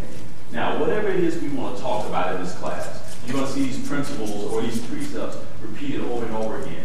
Yeah, whether you want to talk about just a lamb, that can be gone through the law, the prophecy, and the fulfillment. Whether you want to talk about water baptism, it can be run through the law, the prophecy, and the fulfillment. Whether you want to talk about circumcision or tithing, or you name the topic or the subject, it can be taken through the law, the prophecy, and the fulfillment. And again, this establishes your version of Yahweh. That he doesn't change, and he repeats things over and over and over again that one might see and understand. And that this is what separates this class from everything else. Every other religious philosophy that we've ever heard of is that it's Yahshua's gospel. This isn't T.D. Jakes' ministry. And what he thinks, or any other pastor or minister, or even any other minister in the room. This includes us. And it's more important to us. Because you know why? Because we say that we got the truth. We say that. We say this is the only truth. That's what we say.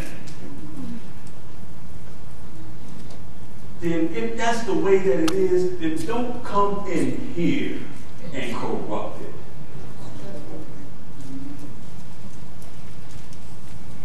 You know, it's just going to run a little bit hotter.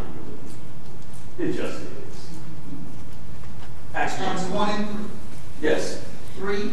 Yes, ma'am. To whom also he showed himself alive after his passion by many infallible proofs, being seen of them 40 days, and speaking of the things pertaining to the kingdom of Yahweh. Say, being seen of them 40 days and speaking after the things pertaining to the kingdom of Yahweh. See, he's getting ready to gather them again. You're not scriptureless. This is somewhere they got to be. 2 and 8. Acts 2 and 8. And how hear every man in his own tongue? Back up. Back to the 5th verse. Come down. 5th verse. And there were dwelling in Jerusalem Jews, devout men out of every nation under heaven. Now when this was noised abroad. Now I didn't have this read in prophecy, but we're not going to do it now because I only got about 2 minutes left. But if you go back and read the 11th chapter of the book of Isaiah as well, and you'll see places all over the world where these folks are scattered.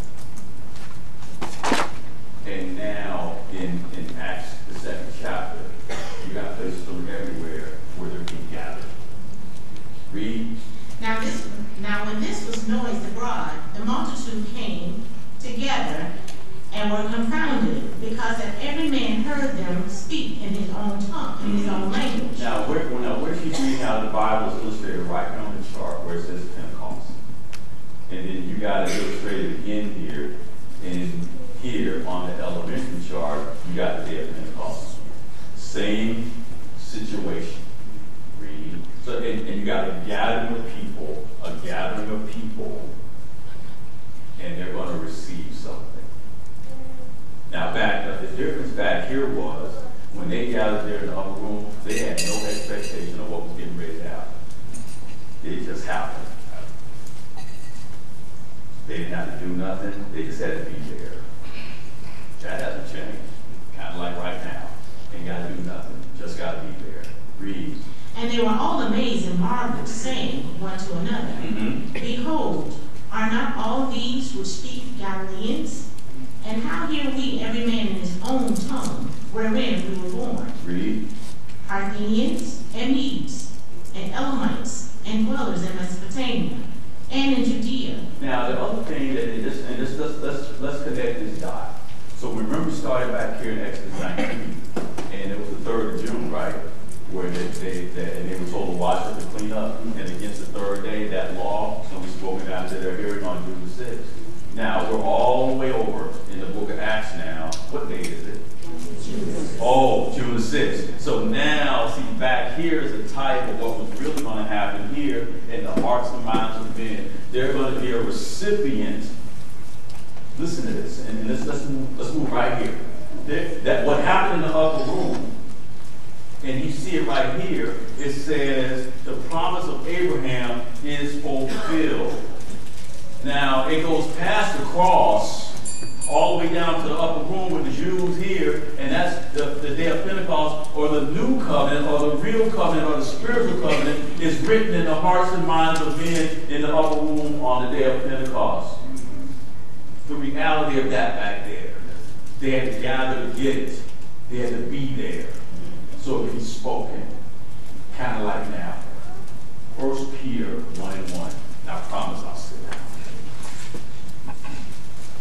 1 Peter 1:1. Peter, an apostle of Joshua, to the strangers scattered throughout Pontus, Galatia, Cappadocia, Asia, and Bithynia, elect according to the foreknowledge of Elohim the Father, to sanctification of the Spirit, unto obedience and sprinkling of the blood of Joshua. Grace unto you and peace be multiplied. So now all those that were scattered from everywhere you were, grace unto you and peace be multiplied. Hallelujah. Hallelujah. Jackie, the Jacksonville branch.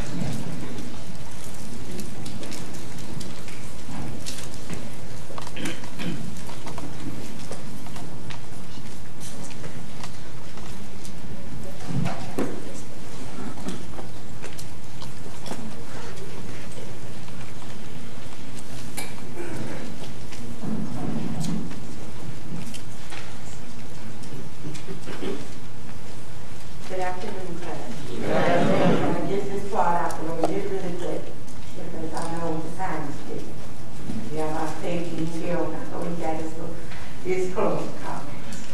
And I'm going to give the opportunity for such. I want to say, first of all, how much I have thoroughly enjoyed being here and being in class with you all after 3 years. And Dr. Allen, what did you say? 8 months. Thank you for the time, for keeping up with that as well. And it has been almost 4 years since we've assembled together as a group here in the state of Florida. It is something we did for many years, at least 2, sometimes 3 times a year, for a long time, for a space of time throughout the years. We did this. And we did it because there was something very important, as the previous speaker has stated, that Yahweh, our Heavenly Father, had to speak through his son Yahshua. And I'm talking about the resurrected Holy Spirit speaking over the vocal cords of a man or woman, speaking to his body, to this assembly. So it's very important that we didn't come here just come. We came here to get something. Then we don't. And that's why you're here today. You come to get something. I very much enjoyed, I'm trying to find Shane of Bell or something to hold this on. But I very much appreciate the speakers that have come before. I thought I had it held, but I pulled it up. But I very much appreciate the speakers that have come before us. And last night, oh my gosh, to go into the intricate details of the makeup, cellular makeup of a human body, knowing that we are all comprised of trillions of cells, but to know what is going on according to the purpose of Yahweh on a cellular basis was just profound. And I know some people said they were just on the edge of their seat to appreciate the opportunity. So what I want to do is remind us more of a testimony, and also there are a couple of things that I'm going to share and try to be as brief as I can and just have my seat. Again, I am more than happy, and I give all praise and honor and glory to the Father through His Son Joshua to even be standing here alive. I didn't know back in 2020 if I would survive. I didn't know if I would be here, even till this day and this time. So I don't count it lightly to be here, standing before you all in this assembly. I don't know, neither do any of you, if the opportunity will present itself for you to come together once again and assemble yourselves with your brother as you are doing now. As we've seen, people have, as we say in class, taken off the flesh or died here within the state of Florida. And it used to be said when I came into class in 1988 that we didn't have that many deaths. Like people were living here, right? You know, and then it came a season, as we knew it would, and now we're here, and we're seeing it now. So I would be remiss to not mention what it feels like to come into this class. And the one that was even as our former state dean, Dr. Jacqueline Mason, is not there. I'm sitting next to Dr. Jimmy Clark, our current state dean, but she's not. I'm going to mention, and I will tell you that she is missed. I have to say, our former state dean, Dr. Edward Mason, the one that Yahweh sent to the state of Florida in the year 1975, some 20 years ago, Yahweh saw fit to take him out. And he told us many times, standing in the assemblies before us, that Yahweh had shown him he must soon take off this, my tabernacle. And he said, preparing us that a time would come, but most of us would sit here and not ever, when we would hear it being said, would not ever believe that Yahweh would have ever taken it before. We had already sort of hoped that we got out of here with it, is what we used to say. We held on to the hope. You understand? And I remember one time he said, standing on the floor, that when it happens, you're going to miss it too. And I'm saying to you all that yes, I do. And I'm grateful for the opportunity to have sat under him and been tutored by him. I want to say this to you. The state of Florida is changing politically. The state of Florida is changing now. The whole climate politically is changing in this state. And that is very critical and very crucial too. Because whatever is happening out there in the world, can y'all hear me okay? I don't want to unmask. But if you can't hear me, I'll do it. I say a prayer on mask.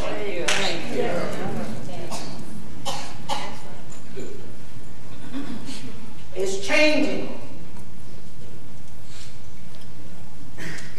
Politically, this country, the state of it, this state. And when the speakers are on the floor and they're admonishing and they're warning about that mystery of iniquity and his job, we were taught there are 3 unclean frogs. Is that right? Yes, economic, religious, political.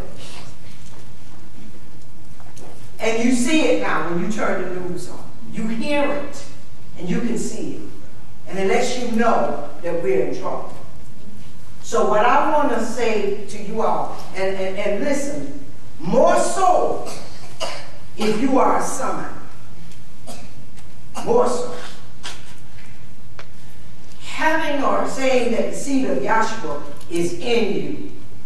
That's on this side where we are down here in this natural creation.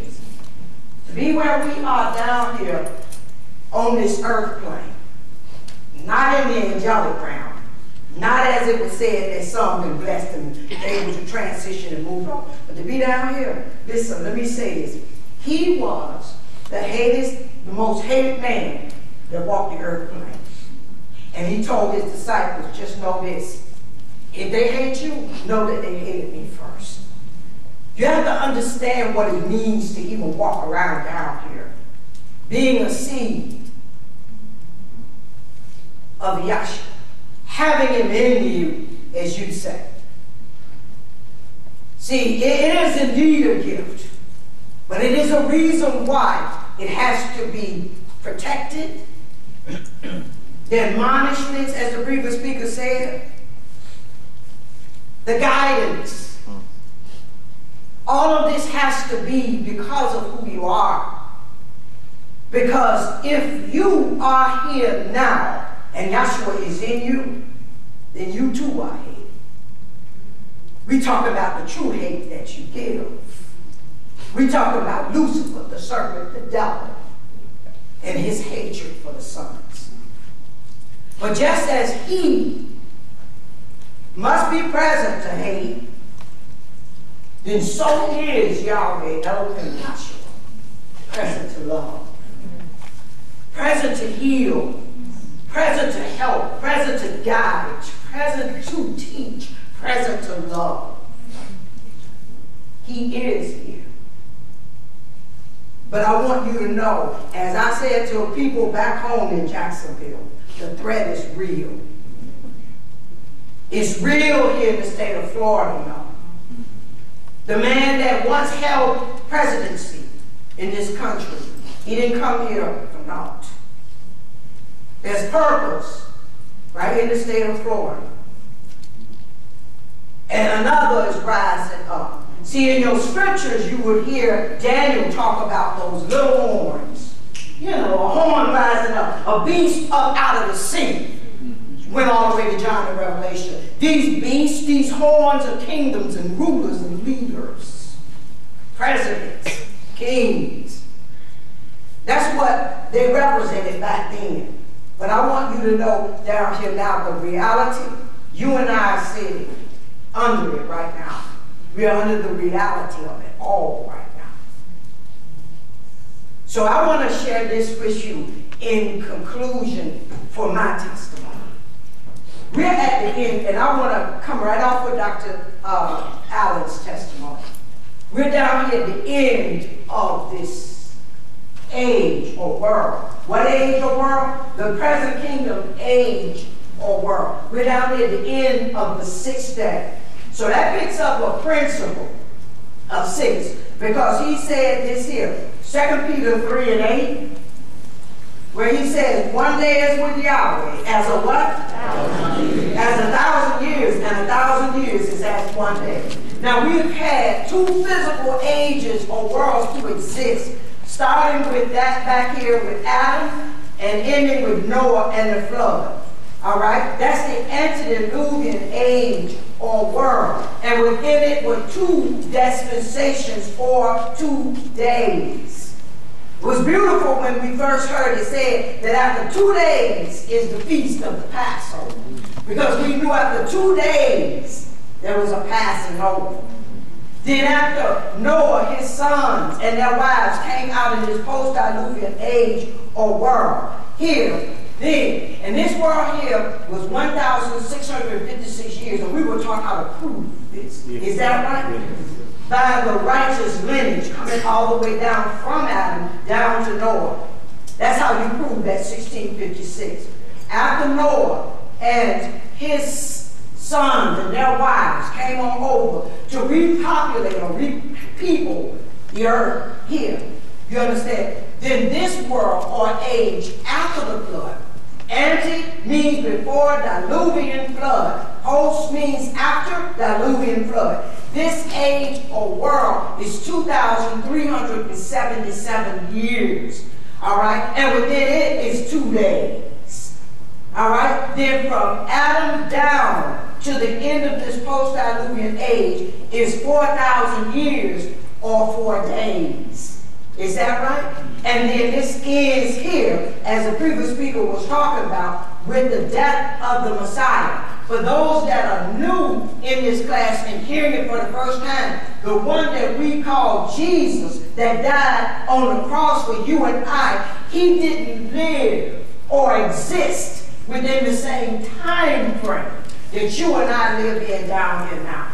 All right? He lived over in another age, another time, another world, known as the post-diluvian age. He was born at the end of that age or world, you understand? Grew up, went into his ministry at the age of 30 until 33, where he was crucified out there on the cross at the end of that world, end of that age, having fulfilled all those types, as the previous speaker was talking about, and shadows, metaphors, and allegories, similes, things that were set up back there that was all testifying to him. You understand? The lamb, as the previous speaker said, the bread that was back there. You understand? All of those things that were types and shadows, this man had to come in to fulfill. Fulfill means to complete, finish, bring to an end. And his death on the cross, the way in which he died, the date in which he died, how he died. Not just that he died, but how he died is all, as it was just said, in fulfillment of the law and the prophets, in fulfillment of the scriptures. You understand? So here, Hebrews 9:26, the Apostle Paul says, how then he must often have suffered since the foundation of the world, but now once at the end of the age or the end of the world, as he appeared to put away sin by the what? And the Sacrifice of himself. So at the end of this world, see, it's ended already twice.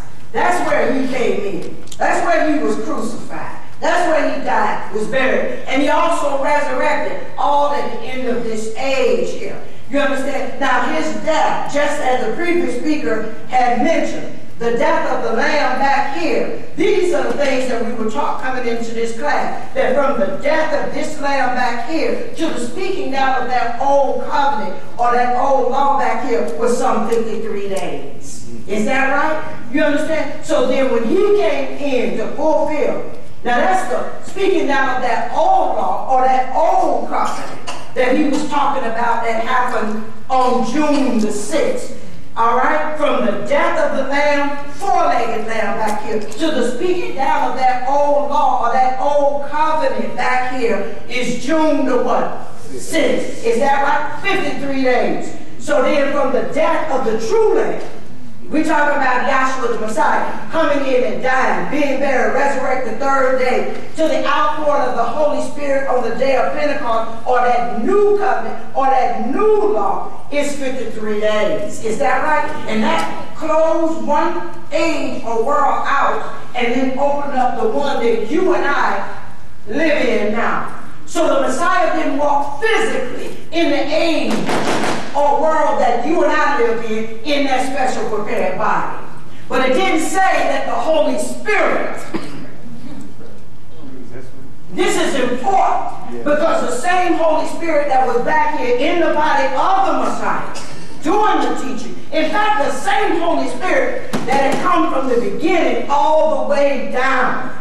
You understand? When he formed the man Adam and started to walk this walk, not stepping down through the ages and dispensation, same Spirit, same Holy Spirit is the one, you understand, that was poured out on the day of Pentecost.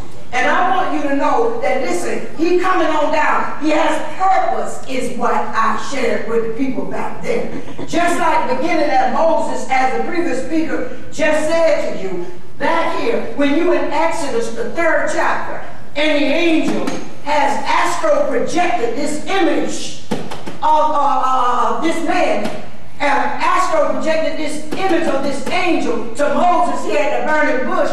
And he's given Moses his name and signs and wonders to come down into the land of Egypt to deliver them up out of the land of Egypt. But what he said to Moses in this vision, he said, listen, I am come down. See, listen, we're not preaching a sky God. We're not preaching that he's up above the sun, moon, and stars. Yahweh made a bodily appearance. The fullness of the Godhead was manifested in a physical body to deliver the the children of Israel up out of the land of Egypt. Yes, he had support with him. That's why we told you when they launched out of the Cape, right here in Florida, when they launched from the Cape, that rocket that's going up, it has two supports with it. Those two solid rocket boosters that's there to help it lift and take off. See, he's down here, you understand, to come on up. See, it's getting ready to thrust.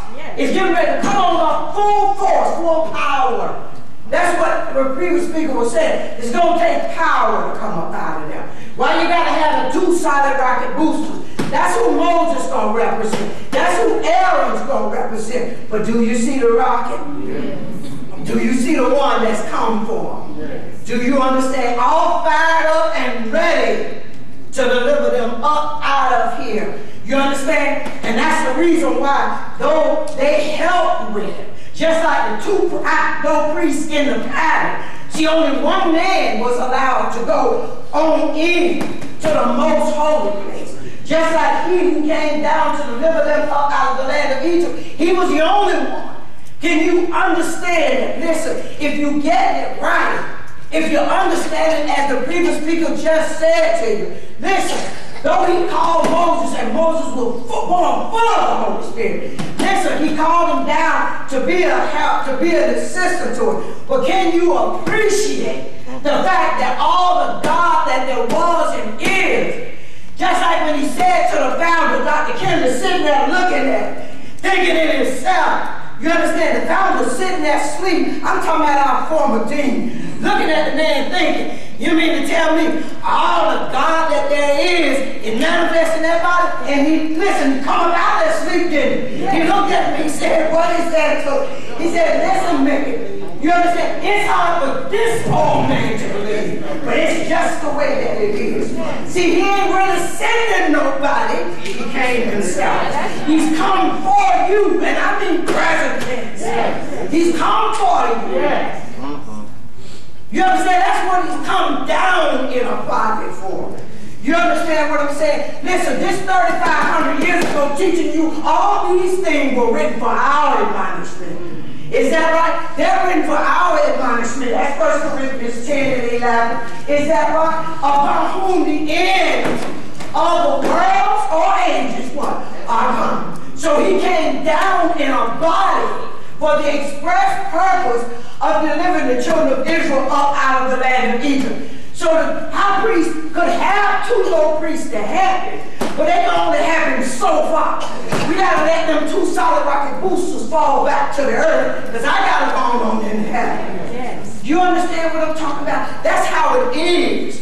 According back here, you understand what I'm talking about? No need to wonder why Moses physically couldn't go on in there. You understand what I'm talking about? He had already said, listen, I am come down to deliver. It wasn't about you. He came. See, this is what this great mystery is all about, knowing how he came for. He came to deliver them. Is that right? That's why he had to give them his name. So when they were delivered up out of the land of Egypt, they were delivered what? In his name. Is that right? As the previous speaker said, he gave them his gospel. You understand? So when they come up out of the land of Egypt, they're delivered by his gospel. His gospel being the only gospel that can save. That's why I don't have no S on it. Like names, like gospels.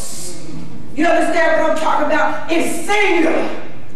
You understand? Listen, back home we told them, it's time to learn the power of one. Why he only have to say a thing one time? You think he's been saying it over and over and over? No, that's just how it resonates, coming all the way down. This is my name, and it's just unresonated all the way down to where it is. Same spirit in a body, telling them, thus saith Yahweh. Get in another body, tell them, thus saith Yahweh. Get in another body, tell them, thus saith Yahweh. See, it's just unresonated and come all the way down. You understand? We talk about the power of one name. We talk about the power of one gospel. You understand what I'm talking about? You don't need no whole bunch. You understand? Just one gospel. And this, you understand, deliverance that took place here, though Moses is used in hell, Aaron is used in hell, why they got to fall back? Why they got to fall back? See, he couldn't take them over, could he? But that rocket just continued to move on through there. Is that right? See, he's showing us these things. He's showing you to let you see how that he himself, he brought salvation, as he said, is in your brain. In self alone. My L is self alone. Is that right? You understand what I'm talking about? He died what? In himself alone. He's showing you that all of this right here, I brought salvation alone and by myself. And of the people, he said, there was none to happen. We talking about the power of one.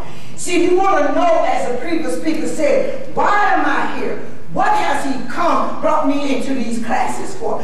So that Yahshua in someone, see, he got to be in a body. He got to be in a body down here preaching to you. That's why he charged his disciples to go ye therefore, teach all nations, baptize them in the name, singular, not in water, but in the name of the Father, the name of the Holy Spirit. You understand what I'm talking? The Son and the Holy Spirit. These three are what? One. He's showing you that power that is manifested there. Do you understand? So not anybody. I didn't send everybody out. He chose me to send them out because they was told to tarry in Jerusalem on the day of Pentecost, waiting, expecting that the Holy Spirit and power, they were going to be a little different. That's why the founder put them in that Abraham book there under that apostolic confirmation, because he had to let you know it was something different about them. They had the power in them to preach the gospel and to quicken that seed within another. You understand? You may have been there, sitting there, but didn't even know that seed was there. But the Holy Spirit in a body preaching his gospel is power to quicken that seed. Is that right? Within ones. That's the importance. You understand what I'm talking about? When it said to come down here, I'm coming for something. And that's why I want you all to see. You understand what I'm talking about? That how he brought them according to the purpose of Abraham, told them that they had to go down and be in bondage. But at the expiration of 400 or 430, that's when he came and delivered them and brought them into the wilderness, gave them his law, June the 6th. You understand what I'm talking about? He carried Moses, invited him to class up here atop the mountain, and showed him himself. That's Exodus 24, 9 and 10, that he showed him Yahweh Elohim, and then showed him transfigured into this third furnace, intangible tabernacle, then back into himself and showed him how he brought the what? Creation in by the pattern. This is important because he showed him the first day. You understand? That there was darkness there. Is that right? And then he said, let there be what? Light. That's Genesis, the first chapter. The second day, there's a dividing of waters above from the waters beneath. But on the third day, you understand, is when he rolled back the waters off the face of the earth that caused dry land to appear. These are the things that he's showing to Moses up here, how he brought this creation in by the pattern. So he rolled the waters back off the face of the earth, dry land appeared, and then the seed and vegetation is coming forth on the third day. Now see, this third day is a reveal. This third day is a reveal. It's a revelation. A revelation of what? You understand? Whatever happened back here on the what? Thursday. You understand? Genesis 1, first chapter, where he's saying to you that the Spirit is what? Moving upon the face of the deep. What is he doing? He is sowing seed. He's copulating. He's sowing seed. Is that right? On the what? First day of creation. Then on the third day, 3 days from that, you understand? That's when the waters are rolled off the face of the earth. Dry land appeared. Seed and vegetation is coming forth. What you got now is a reveal of whatever was sown back there on the first day. Now listen, that is under life is back there. That is under death. Coming forth, you got things that are what you would call that you can eat and still live, and you got things that are poisonous. Is that right? All of them came forth on that third day. That would be as the wheat and the time. All of it came forth on the what? Third day. You understand? Who sowed the seeds? The Father. You understand what I'm talking about? Now here, 3 days from that, it's time for a reveal. And like he said, all you do is count 3 days on. Is that right? So you go 1, 2, 3 days again. Is that right? Then he brings the man in. That's on the 6th day of creation. You understand? So he's talking about that old covenant. You understand? It's the 6th. This month is considered the 6th month. But it's according to the Gregorian calendar. But it's actually the 3rd month. With y'all. See how he connect them anyway? Like he worked with them anyway? Like the 1st month is January. Is that right? According to the Gregorian calendar. But it's the 4th month. So when you're looking at it, it's 1 or 4. See, that 14 is what he set up back there. Is that right? So it's the 3rd month. So 3 or 6. So that's where you and I are now. We got here 6,000 years. And that's right. 2 days here. You understand? 5 and 6. Just like you had 1 and 2. 3 and 4, now you got what? 5 and 6. From Adam down to Joshua is what? 6,000. Now, 4,000 here, but 6,000 in where we are now. Or the 6th day. Is that right? But we got 1, 2, 3 physical ages. 1, 2, 3 physical ages. Bring us to 6. 360, that's like a complete cycle. That's the whole purpose coming to a conclusion.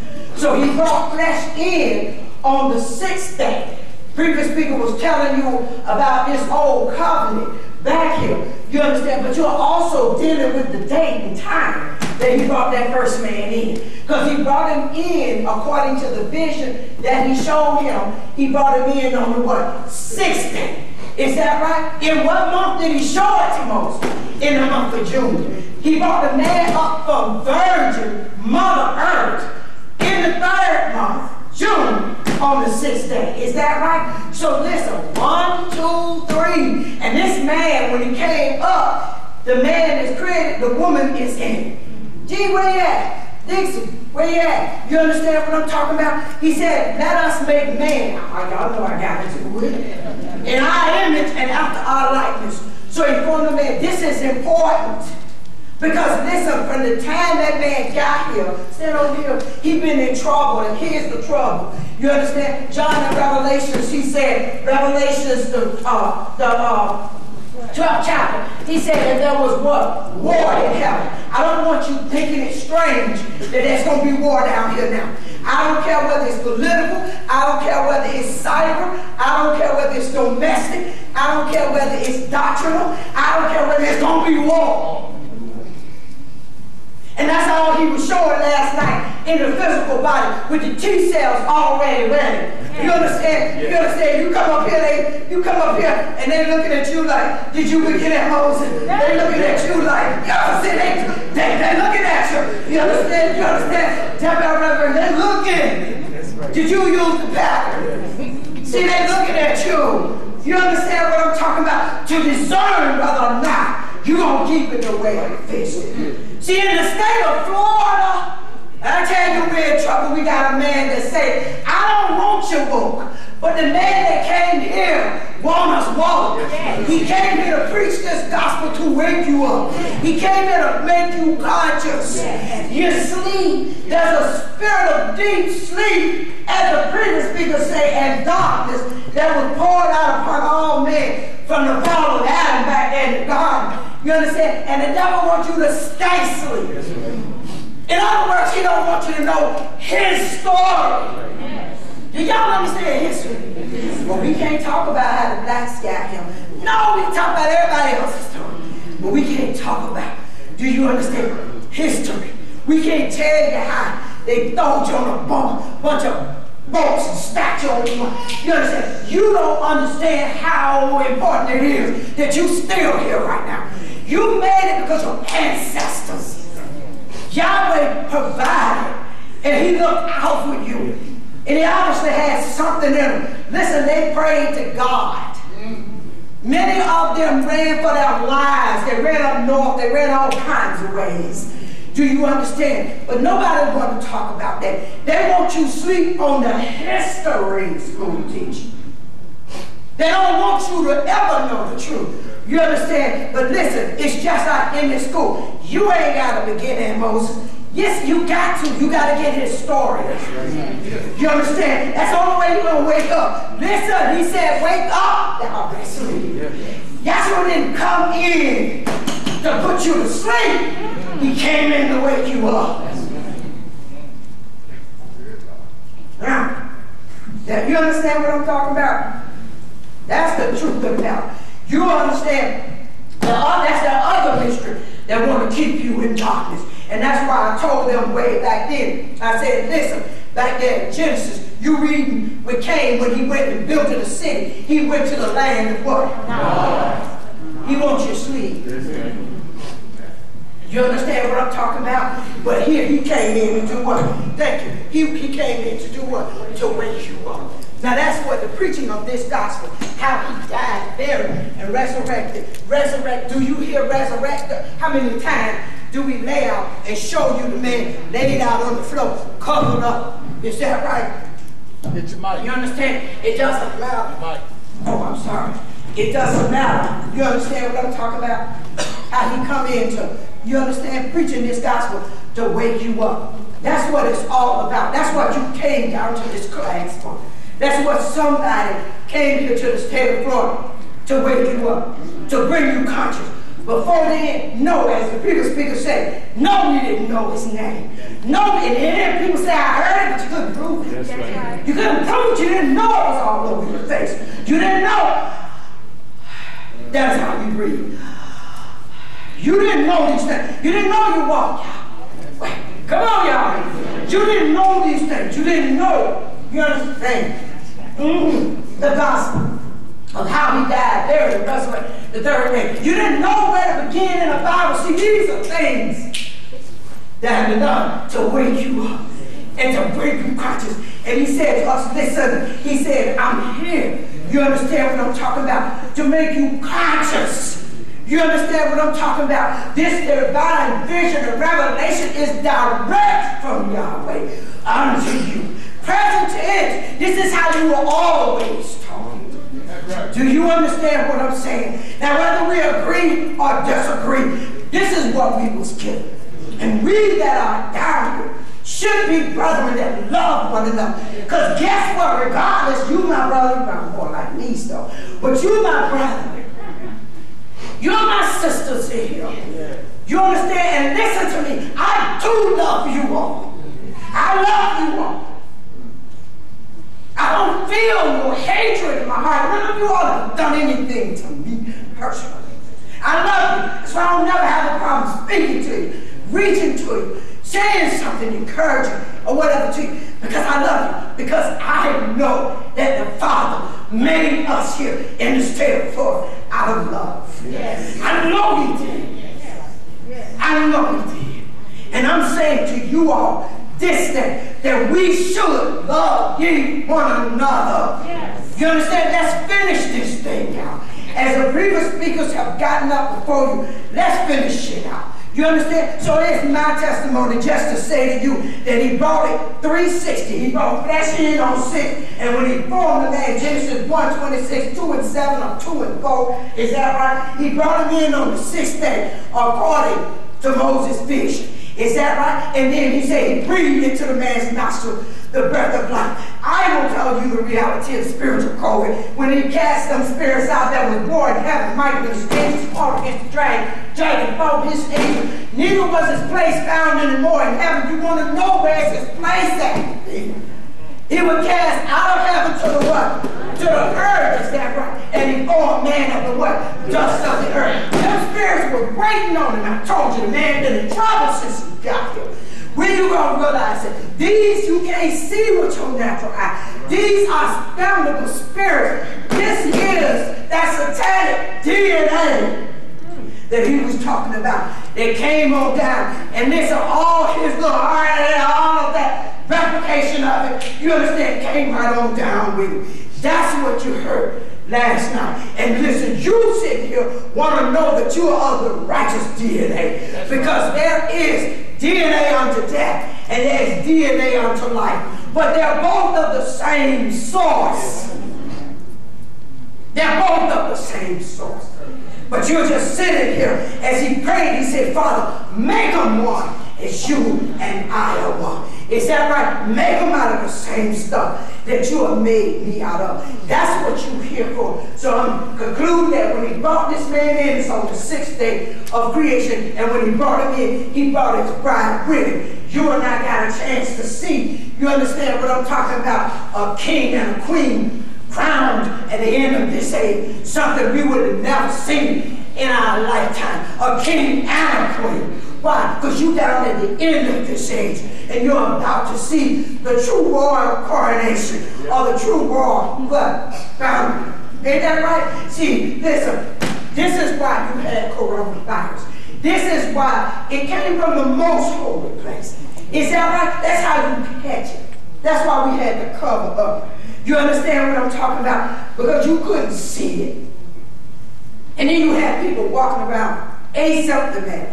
Didn't even have those how the founder refers to him as insidious. He refers to the council as a representation or a manifestation of a satanic spirit. That's all corona was. Is that right? Crowned spike proteins around the cells of that, you understand, virus. Listen, it's a virus. Once in this lifetime, when we look at the spelling of this V-I-R and then us, it's a virus. And it's attacking mankind. Do you understand? Where's it attacking at? The lungs. Is that right? Your breath of life. We watched this thing play out in the news, in the media. We watched a man stand on the neck of a man for 480. Why? Because we're at the end of the age. Back here with Noah, you understand? It was at the 600th year of Noah's life. Is that right? That world ended. But when he gave him the vision, he gave it to him 480 years, 640, before that world came to an end. So these things that made news and went all everywhere at the end of this age down here, you gotta know when you turn your TV on that all you looking at is the purpose of Yahweh down here now. Thank you. You understand? So he formed him of the dust of the earth, and he breathed into the man's nostrils the breath of life. So that spirit did what? Just in there. But the fact that you heard breathe, then you know the devil coming for your very what? Breath of life. Is that right? You understand what I'm talking about? And he in there for the time that he's in there. And then he said in Genesis 6:3, my spirit shall not always strive with men. That's 6:3. For he is what? But flesh. You understand? So he inhaled, but at a certain time, he's just waiting to exhale. That spirit gonna just step on out of that body. But when he brought the man forth, y'all, he had his bride with him. Listen, that's in the beginning. So you don't have to wonder down here now that the spirit man ain't down here now. You ain't got to ask, as the previous speaker said to you, what did he come down for his bride? Is that right? You see her back here. The woman was in the beginning. Do you understand? The planet Jupiter up there with that hole in the side. Is that right? Pierce in the side. And he told you that's why y'all should pierce in the side. Why? Because we're going to put her back. We got to put her back. Ain't that right, y'all? See, make them one as you and I one. I want you to understand what he's doing down here at the end of this 6th day or this dispensation. He came to get his bride. And listen, Florida, he loves you. This I know. I know he loves you. You all were created out of it. You all are beloved of the Father. And that's why I want you to know. And it doesn't matter if you ever see me again, ever see me on this floor again. I want you to know that I love you. I love you as my brother. You understand what I'm talking about? And I'm here anytime to be able to help to the dean current or any of you all that are ministers or deans down here. Do you understand? I'm here for that. I hope somebody got something out of my testimony. I give all praise and honor and glory to the Father through his Son. Listen, it has not been in vain, your coming. You understand? It has not been in vain, your obedience. You will be rewarded. Just like the disobedience got paid. The obedient sons will be rewarded for your obedience. Y'all stay in class. Listen, keep prepared to defend and stand and fight. You understand? For that is true. That is a part of our aims to earnestly continue for the gospel of salvation and faith, which was once delivered unto the sons of the children of Yahweh. But you need to know that down here, Yahshua is here, present tense, as the last name of this movement is telling you. You understand? To inherit eternal life now in the kingdom of Yahshua. He got to be present, babies, in order for this to be so. He done came all the way down, and he didn't get to the end. Lo, I be with you always, even to the end of the age, or the end of time. He didn't come down into a battle. That's right. I feel like that.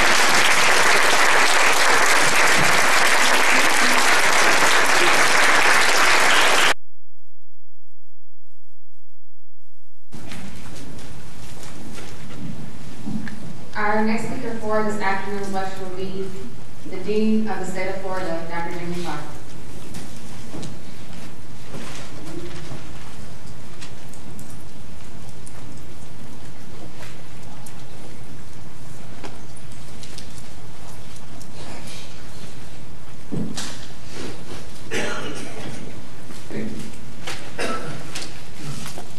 Good afternoon. Good afternoon. It's a great honor and a privilege to be in class. And to see that our Heavenly Father is still teaching us, still giving us the opportunity to assemble ourselves in His presence. It's been a long journey, the 3 years, those months, and Yahweh saw in His purpose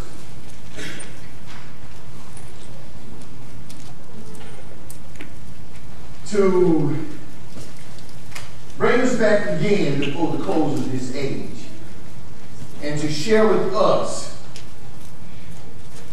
the things that we have come to understand in the close of this age. I have thoroughly enjoyed myself. And I can tell you this, out of every speaker, and we had to limit some of the speaking because of time. And we know that some of y'all got to go back to work.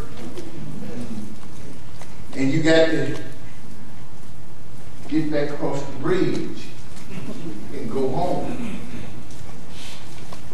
Before I go on, because I really enjoy it. I really have enjoyed myself. You might not believe that, but it's the truth. And you know what? I'll go ahead and say this to you. Every last one of you, when Yahweh gives you your testimony concerning this great divine vision and revelation, that's what you're going to talk about. I don't care whether it's true or false. That's the testimony that He gave you. That's the testimony that you're going to work with. And one of the brothers came to our class in Pompano, and I told y'all, I'm going to tell y'all this every chance I get. Because this thing just got me going. And we're going to go on back, because we need to finish up some things before time. Because we got to do this in a little time that you've given me. And I thank you. That as you sit in your classroom or you go to class, y'all pay close attention now. Trick of the devil. You know, you get to thinking, as Dr. Allen said, you get to thinking, you know, so we don't feel like going down there tonight. And you know what, you're trying to come up with all kinds of excuses not to go to class. Boy, if the phone rang and one of your children called, well, I can't go tonight, I got to go take care of a child. You know, you just come up with all kinds of excuses. Your stomach started hurting, you start having a little diarrhea and figure it ain't going to finish up. that right? And the devil standing there looking at you and telling you, say, don't go playing, don't go playing, don't go playing, don't go to playing. How about this? I'm going to get to the conclusion of it. How about he come on down here to the class? The devil. He tell you don't come. Isn't that right? And then turn around and he come. See how he done deceive you? Boy, I thought that was the most, I ain't saying exactly how he said it, but I'm telling you, he try to keep you out of class and tell you don't come, and y'all got the perfect excuse now, the pandemic. You got an underlying condition. You had the same condition that you had before the pandemic. And you were told to come to class, and by George, you almost tripped over the next fella to get here. Well, all I can say is y'all come on back to class. And the devil will beat you here. Listen, after the children of Israel, because we're going to move on, we ain't got but a few minutes, and we're going to try and say just a few words. Some things that I learned since I've been here. And I came into class when I was 22 years old. And I didn't have a gray hair nowhere. I never have had a whole lot of hair. But I didn't have a gray hair nowhere. All right? Strong. Had me a two-pack. I never had a six. But I had a two-pack. See? But when I came in here and Yahweh set me down and began to teach me, I told my wife, I said, listen, I said, that can't be the truth.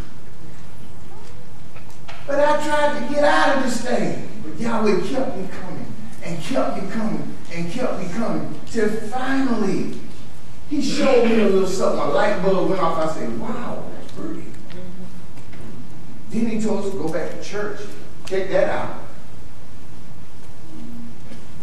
Do some comparison as to what you've been given as a gift. This is a gift. Y'all that came down into this classroom and now you got a gift.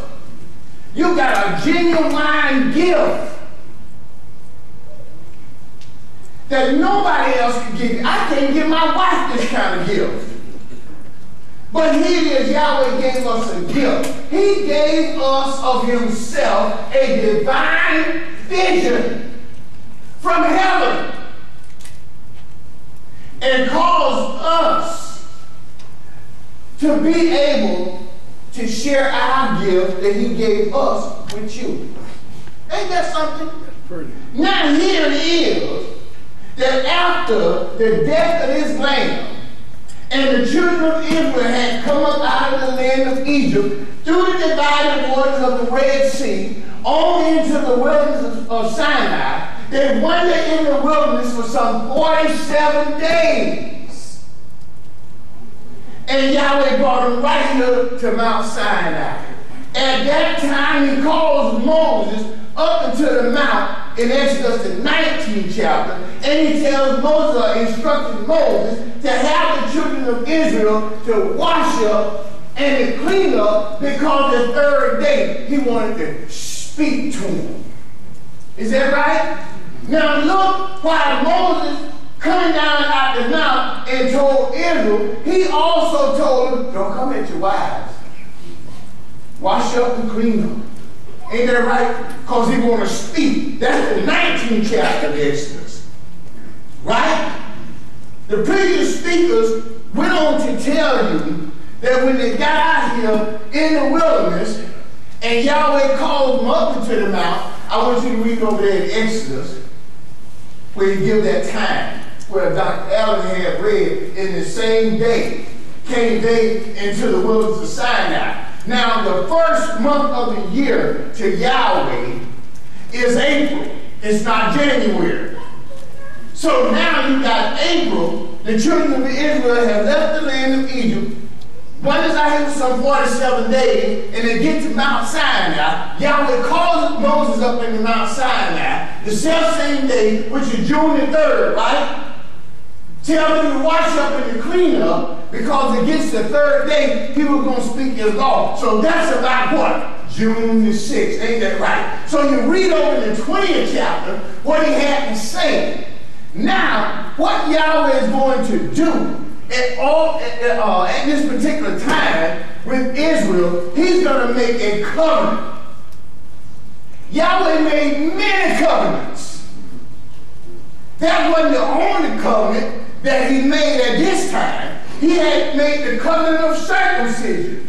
See, you got an Adamic covenant, you got a old covenant, you got the Noahic covenant, you got a lot of covenants. But this one in particular we're talking about is going to take place on June the 6th. Something happens on June the 6th. What is it? 20th chapter, first verse. And Elohim spake all these words, saying. Now here it is that Yahweh is speaking all these words, saying, read. I am Yahweh. Now he's got Israel gathered here around this mount in tents. And he's beginning to speak unto them. I am Yahweh, thy Elohim, which have brought thee out of the land of Egypt, out of the house of bondage, and thou shalt have no other God before me. You know why? Because he's jealous. And as the speaker told you, see, he married Israel here in the wilderness. He made Israel his wife. That's what he did. See, and he had us, we so smart, we repeated in the natural. Ain't that right? Long time ago when I got married, you had to have a blood test. Well, guess what? When Yahweh married Israel here, it still had to be a blood test. There had to be a sacrifice offered up. And he said this, all that Yahweh said will we do. Keep reading. I want you to read about 13, 14, and 15 verse. Because we're just trying to establish something back here in order to move on. Because this covenant that Yahweh made with Israel, see, and they said that they would do it. Read. Exodus 20:13. Thou shalt not commit murder. Listen at this covenant. Here's the agreement. Here's what he's speaking down to Israel, and they're going to agree with it. Read. Thou shalt not commit adultery. Thou shalt not commit adultery. What was the first one? Thou shalt not commit murder. Thou shalt not commit murder. We have to explain that. That's another lecture. Read on. Thou shalt not commit adultery. Thou shalt not commit adultery. Thou shalt not steal. Thou shalt not steal. Now you hear him back here speaking that unto the children of Israel. And you know what? He didn't use a bullhorn, and he didn't use a loudspeaker. Everybody that was assembled around this mountain, when Yahweh spoke that law in the 20th chapter, he spoke it into their hearing. So nobody could say, I didn't hear it. What did he say? None of that stuff. He spoke it within them. Read. 16th verse. Thou shalt not bear false witness. And thou shalt not bear false witness. So now you can see back here, he spoke the law, right? And they said that all that Yahweh has said, will they do and be obedient, right? Now Moses is up here, called back up into the mountain in Exodus, the 24th chapter. Now he spoke the law into Israel hearing, is that right? They're down here beneath this, they're down here at this mountain. Y'all, you know, you have to pay attention because everything cannot be told in these 3 hours. And in your local branch school, go to class.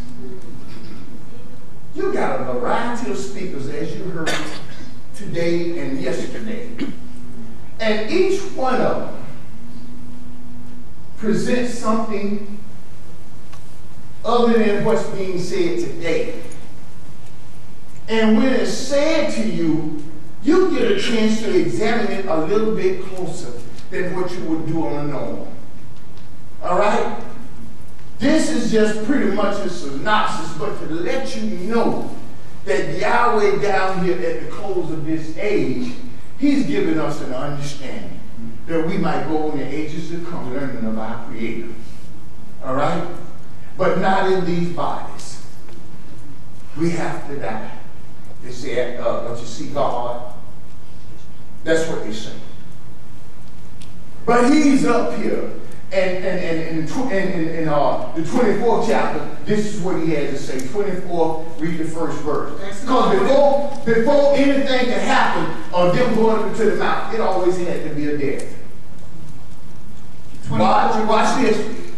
Before, when Yahweh had Israel to take out this lamb, before Moses could go up into this mountain, this lamb had to die. Is that right? Now, he's calling Moses back up into the mount on the 24th chapter, read the first verse. And he said unto Moses, said this to Moses. Come up unto Yahweh. He said, look now, he's coming up into the mountain. He said, come up into Yahweh. Thou and Aaron and Nadab and Abihu. Now you bring Aaron, which is an elder, Nadab and Abihu, which are two brothers. Is that right? Read. And 70 of the elders of Israel. And you bring up 70 of the elders of Israel too. And worship ye afar off. Now he's telling these 73 to worship afar off. Is that right? Then he tells them, read on. And Moses alone shall now Moses alone, come on up what? Near me. Read. But they shall not come near Yahweh. So that more advanced soul, which is Moses, could go on up further into the top of this mountain. But they were to tarry here at the plateau of this mountain. And the children of Israel that were out in the wilderness couldn't even touch the mountain.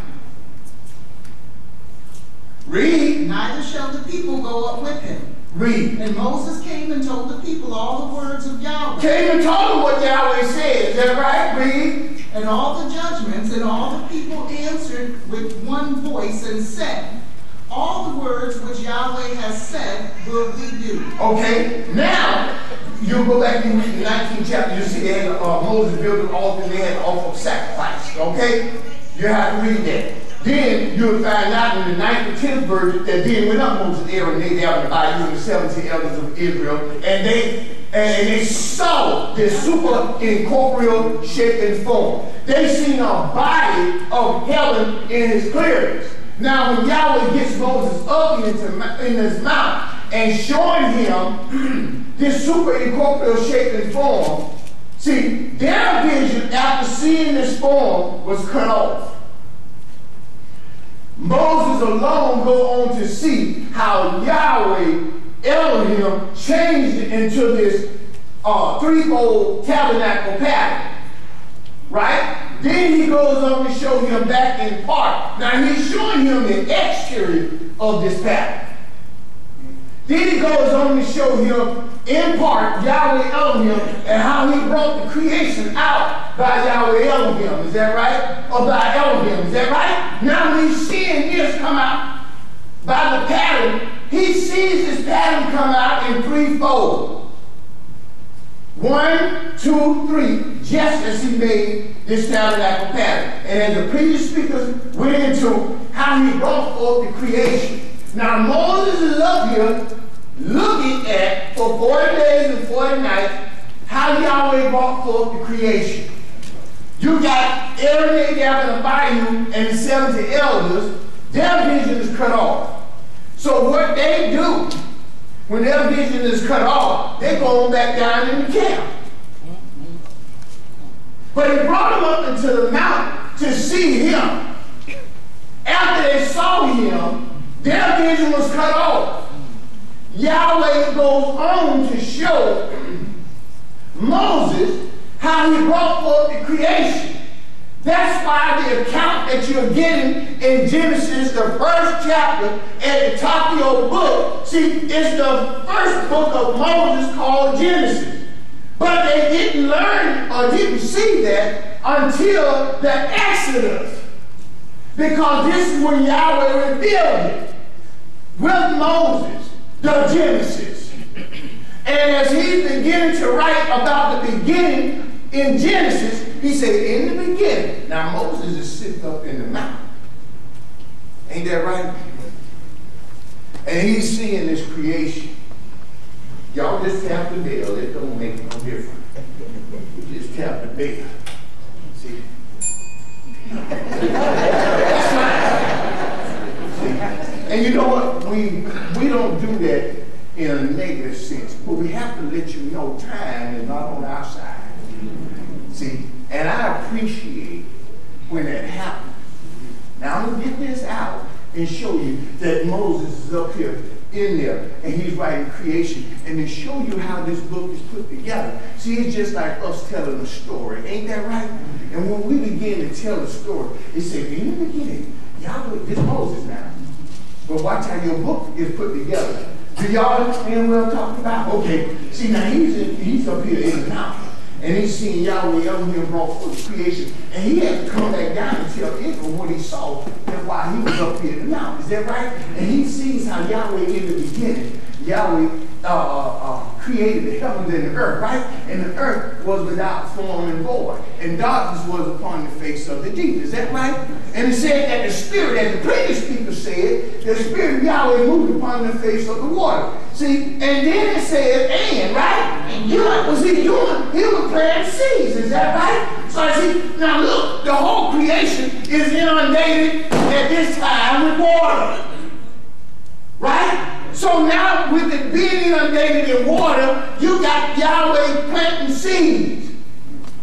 He's planting seeds. Read. Now, we're just going to go over the conversation because I got 5. I'm going to try to tie this on in real time. 3rd verse, and Yahweh said, let there be light. Let there be light. And there was light. And go to the next verse. And Yahweh saw. See how he's telling that story? And. Y'all know how y'all talk about the Game of Thrones or 24 or more days of our lives. Ain't that right? And we're waiting on the next chapter of Ghosts. Ain't that right? Shut up. Tell the truth. This is a school. You're still natural people. You still love ice cream, don't you? But we can tell because it grows on us. You understand me? See? So, you know, and people say, you ain't got nothing to look at TV. We have some television. See? And Moses is up there in this mountain, and he's seeing this vision. But anyways, it goes and the evening in the morning was the 7th day. So Yahweh Elohim did what? Finish his work. Is that right? Now look, that was the covenant that Yahweh had given to Israel out here while they were in this wilderness. Is that right? Now watch. It's a covenant that Yahweh gave. Right? Now he goes down, because y'all done did this to me. And Dr. Neal took up my time. And y'all sit right here there. And I didn't care if you didn't ring the bell. Doesn't matter. That doesn't matter. As long as somebody, Yahweh, used to tell the truth or to get into this teaching. You see all these charts here? Man, we can put a person up on every last one of these charts. You can tell a story. On every last one of these charts are complete within themselves. And every story in your Bible is complete within itself. All you got to do is start at the beginning or the first verse. Is that right? So now you go to Jeremiah 31. I'm just moving on. Because Israel had broke his law, because that's what the previous speaker told you. They broke that covenant. Is that right? And Moses showed forth that because he came down out of Mount Sinai with the tables of stones in the hand, and he broke them beneath this mountain. This is the cut-up version of it. But it came to the point where it says, behold, the days come. Is that right? Now that's about 606 years before the birth of Yahshua. Is that not right in chronology? See? Behold, the days come, saith Yahweh. Now this is way back 1,500 years. 600 and some years done passed. So now it's down to coming to the birth of Yahshua, you got about 606 years. Read. That I will make a new covenant. Behold, look, the days come, said Yahweh. The same one that gave the covenant back here, spoke it from the top of the mountain, is the self-same one that after Israel had went a-whoring after other gods, and he split them up. He had 10 tribes to go with Jeroboam, and he had 2 tribes to go with Rehoboam. But he's telling them in the middle of the book that behold, the days come, said Yahweh, that I'm going to make a new covenant with the house of Israel and with the house of Judah. Watch now, watch this. He's going to make a switcheroo. Read. Not according to the covenant that I made with their fathers. Now here's the covenant that he made with their fathers. In the day that I took them by the hand. This one was with gifts and sacrifices that had to be brought to the high priest. This new covenant is not going to be like that covenant. This was a natural law given to them to perform, but when he comes in now, he's turned into a spiritual law. There's spiritual sacrifices. Not that sacrifices that stop, but there's a spiritual offering now. It's an inward thing now. But this was given, and it's important to know that this was given to the Jews. Would I be too much for 5 more minutes? 5 more minutes, just give me 5. Read. Not according to the covenant that I made with their fathers in the day that I took them by the hand, to bring them out of the land of Egypt. Listen to the story, because I'm going elsewhere. Read. Which my covenant they break, although I was a husband unto them, saith Yahweh. He was a husband, right? So we're letting you know that Yahweh did marry her, right?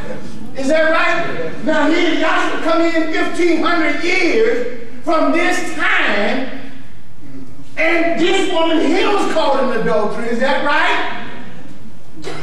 How about when Joshua come over to fulfill the law and the prophets, as the first speaker said, there was a woman caught in adultery.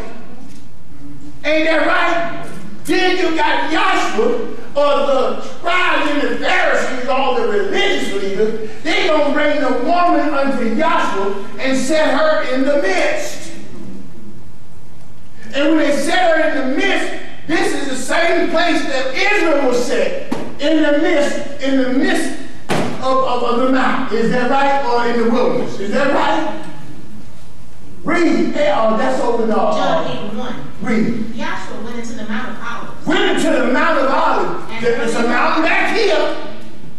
I'm sorry, Doc. Read. And early in the morning. Early in the morning. He came again into the temple. Came into the temple. And all the people came unto him. Read. And he sat down and taught them. He sat down and he started teaching, just as he spoke back there. He's teaching them, don't do this, don't do that. Right? It's there to you. Read. And the scribes and Pharisees brought unto him a woman taken in adultery. Ain't that something? The scribes and the Pharisees, they out there lurking. That's what the devil does. He got an itch in the ear. Looking around in the darkness trying to find out something. So they catch a woman. They don't look in the window. I'm using the word. Look in the window. Hold up. She's in the very act. You know what they do, right? Got to grab up. You come on over here. We're going to see what he has to say about it. Because we know what Moses said in the law. The law said that she should be stoned. Ain't that right? That's what the law said. Yes.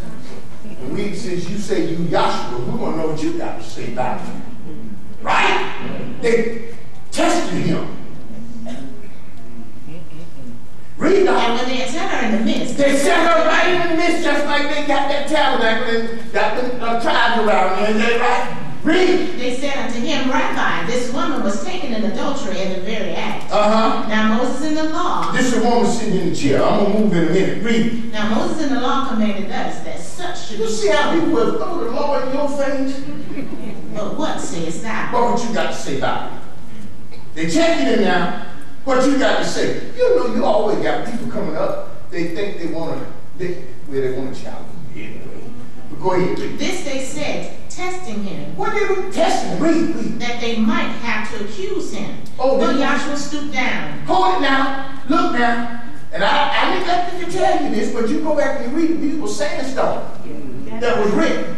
And when they were written up in the mouth with the fellow, with the finger of Elohim. Is that right? Now here it is. They tested him, the one that gave the law. That know what's in it. Know what's against them. Contrary to it. But he stooped down and with his finger he did what? Wrote on the ground. What you think he wrote? Just what he written in the law because he can't change it. Thou shalt not commit adultery. Ain't that right? He did it the first time, they broke it, right? But he did it the second time because he gonna change it. But when they continued asking him, Well, when they continued asking he him, lifted up himself and said unto them, He that is without sin among you, let him be the first to cast a stone at her. now she went right past me, I ain't even here the second time. But anyways, he wrote 2 times in saying, is that right? See now, when he wrote the 2 times, huh? He said, and again, Okay, all right.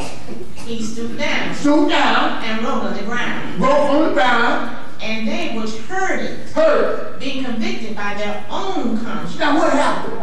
You forgot to offer up your sacrifice. Now you in trouble. You look in somebody's window. You forgot to offer your sacrifice, right? Now you got to run from the oldest all the way down. You know what, y'all need to quit. Anyway, the day of Pentecost, come on down, and that always changed. And that's what the scripture was when the day of Pentecost will come. While they were in one accord, one place, suddenly there came a sound from heaven, and the rushing mighty wind, and it filled all the house where they were sitting. Ain't that right? And there was cloven tongue black as a fire, and it said it rested on each of them. Ain't that right? and when they were all filled with the Holy Spirit, and began to speak with other tongues. That was the new one that Jeremiah prophesied of in the 31st chapter. He's going to give them a new heart and a new spirit. Was he going to put within him? In other words, he was going to change that. The law still existed, but it was from a natural to a spiritual. Our theme song is, you take the natural, it points to the spirit. Long time ago, you take the natural to understand the spirit. Either one you say it's all right. Either one.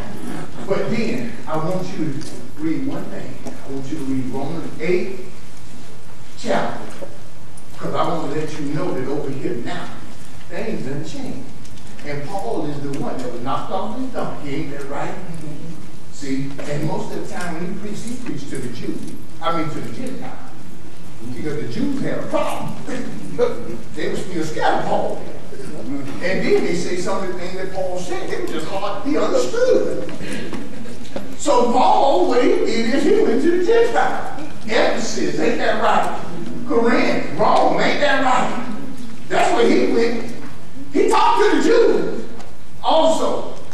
But he went on around and he started talking to the rest of them. This is what he said. Romans 8, and I think what I told you, what 8 and what? 2? Read. Romans 8 and 2. I just couldn't remember this for nothing in my life this morning. Read. For the law of the Spirit of life. Now we got a law of the what? Spirit. Don't play with me. So ain't mean you run around here thinking you can do anything. There's another law now that's got you. And you know what? That one's worse than that other. Because with that one, you can take physical sacrifices and get an atonement. But this one goes on within you. And it condemns you. For the law of the Spirit now in this age have made me free from what? LSD. A lot of people now, they using fentanyl. Ain't that right? They're lacing the drugs with fentanyl. That's the wrong one. We got one down here, boy. Back here was lost in death. Ain't that right? But the law of the Spirit had made me free from the law of sin and death. Y'all come on back to class here, and when you get home, go to class. And stop making up excuses. The devil keep you out. But he come to play. And you know what he come to play? You know what he do? Raise, hello. And you know what? We're going to fight a little bit. Because Israel always had the war. But I tell you this right here. As deans, we all going to set up a meeting. All of us going to come together. I think it's time that all of us deans come together. We need to have a little talk. Maybe it's because of the lack of understanding of some things that are said and has been said that we don't quite understand. And maybe we can fellowship with our brother and get some of this stuff sorted out. And you know how we're going to have to do it? We're going to have to go to the law and to the testimony. Other than that, you're sounding brass and a tingling cymbal. All right? And we're going to have to use the resources that we've been given. And may Yahweh bless us and keep us until we see each other again in the flesh. And in the spirit, we also got phone. We can make calls and talk to each other. Let's talk these things out. But ain't no need to come in thinking that you got the whole show sitting up in you. It don't work like that. All of us are helpers one to another. Don't forget that. Peace.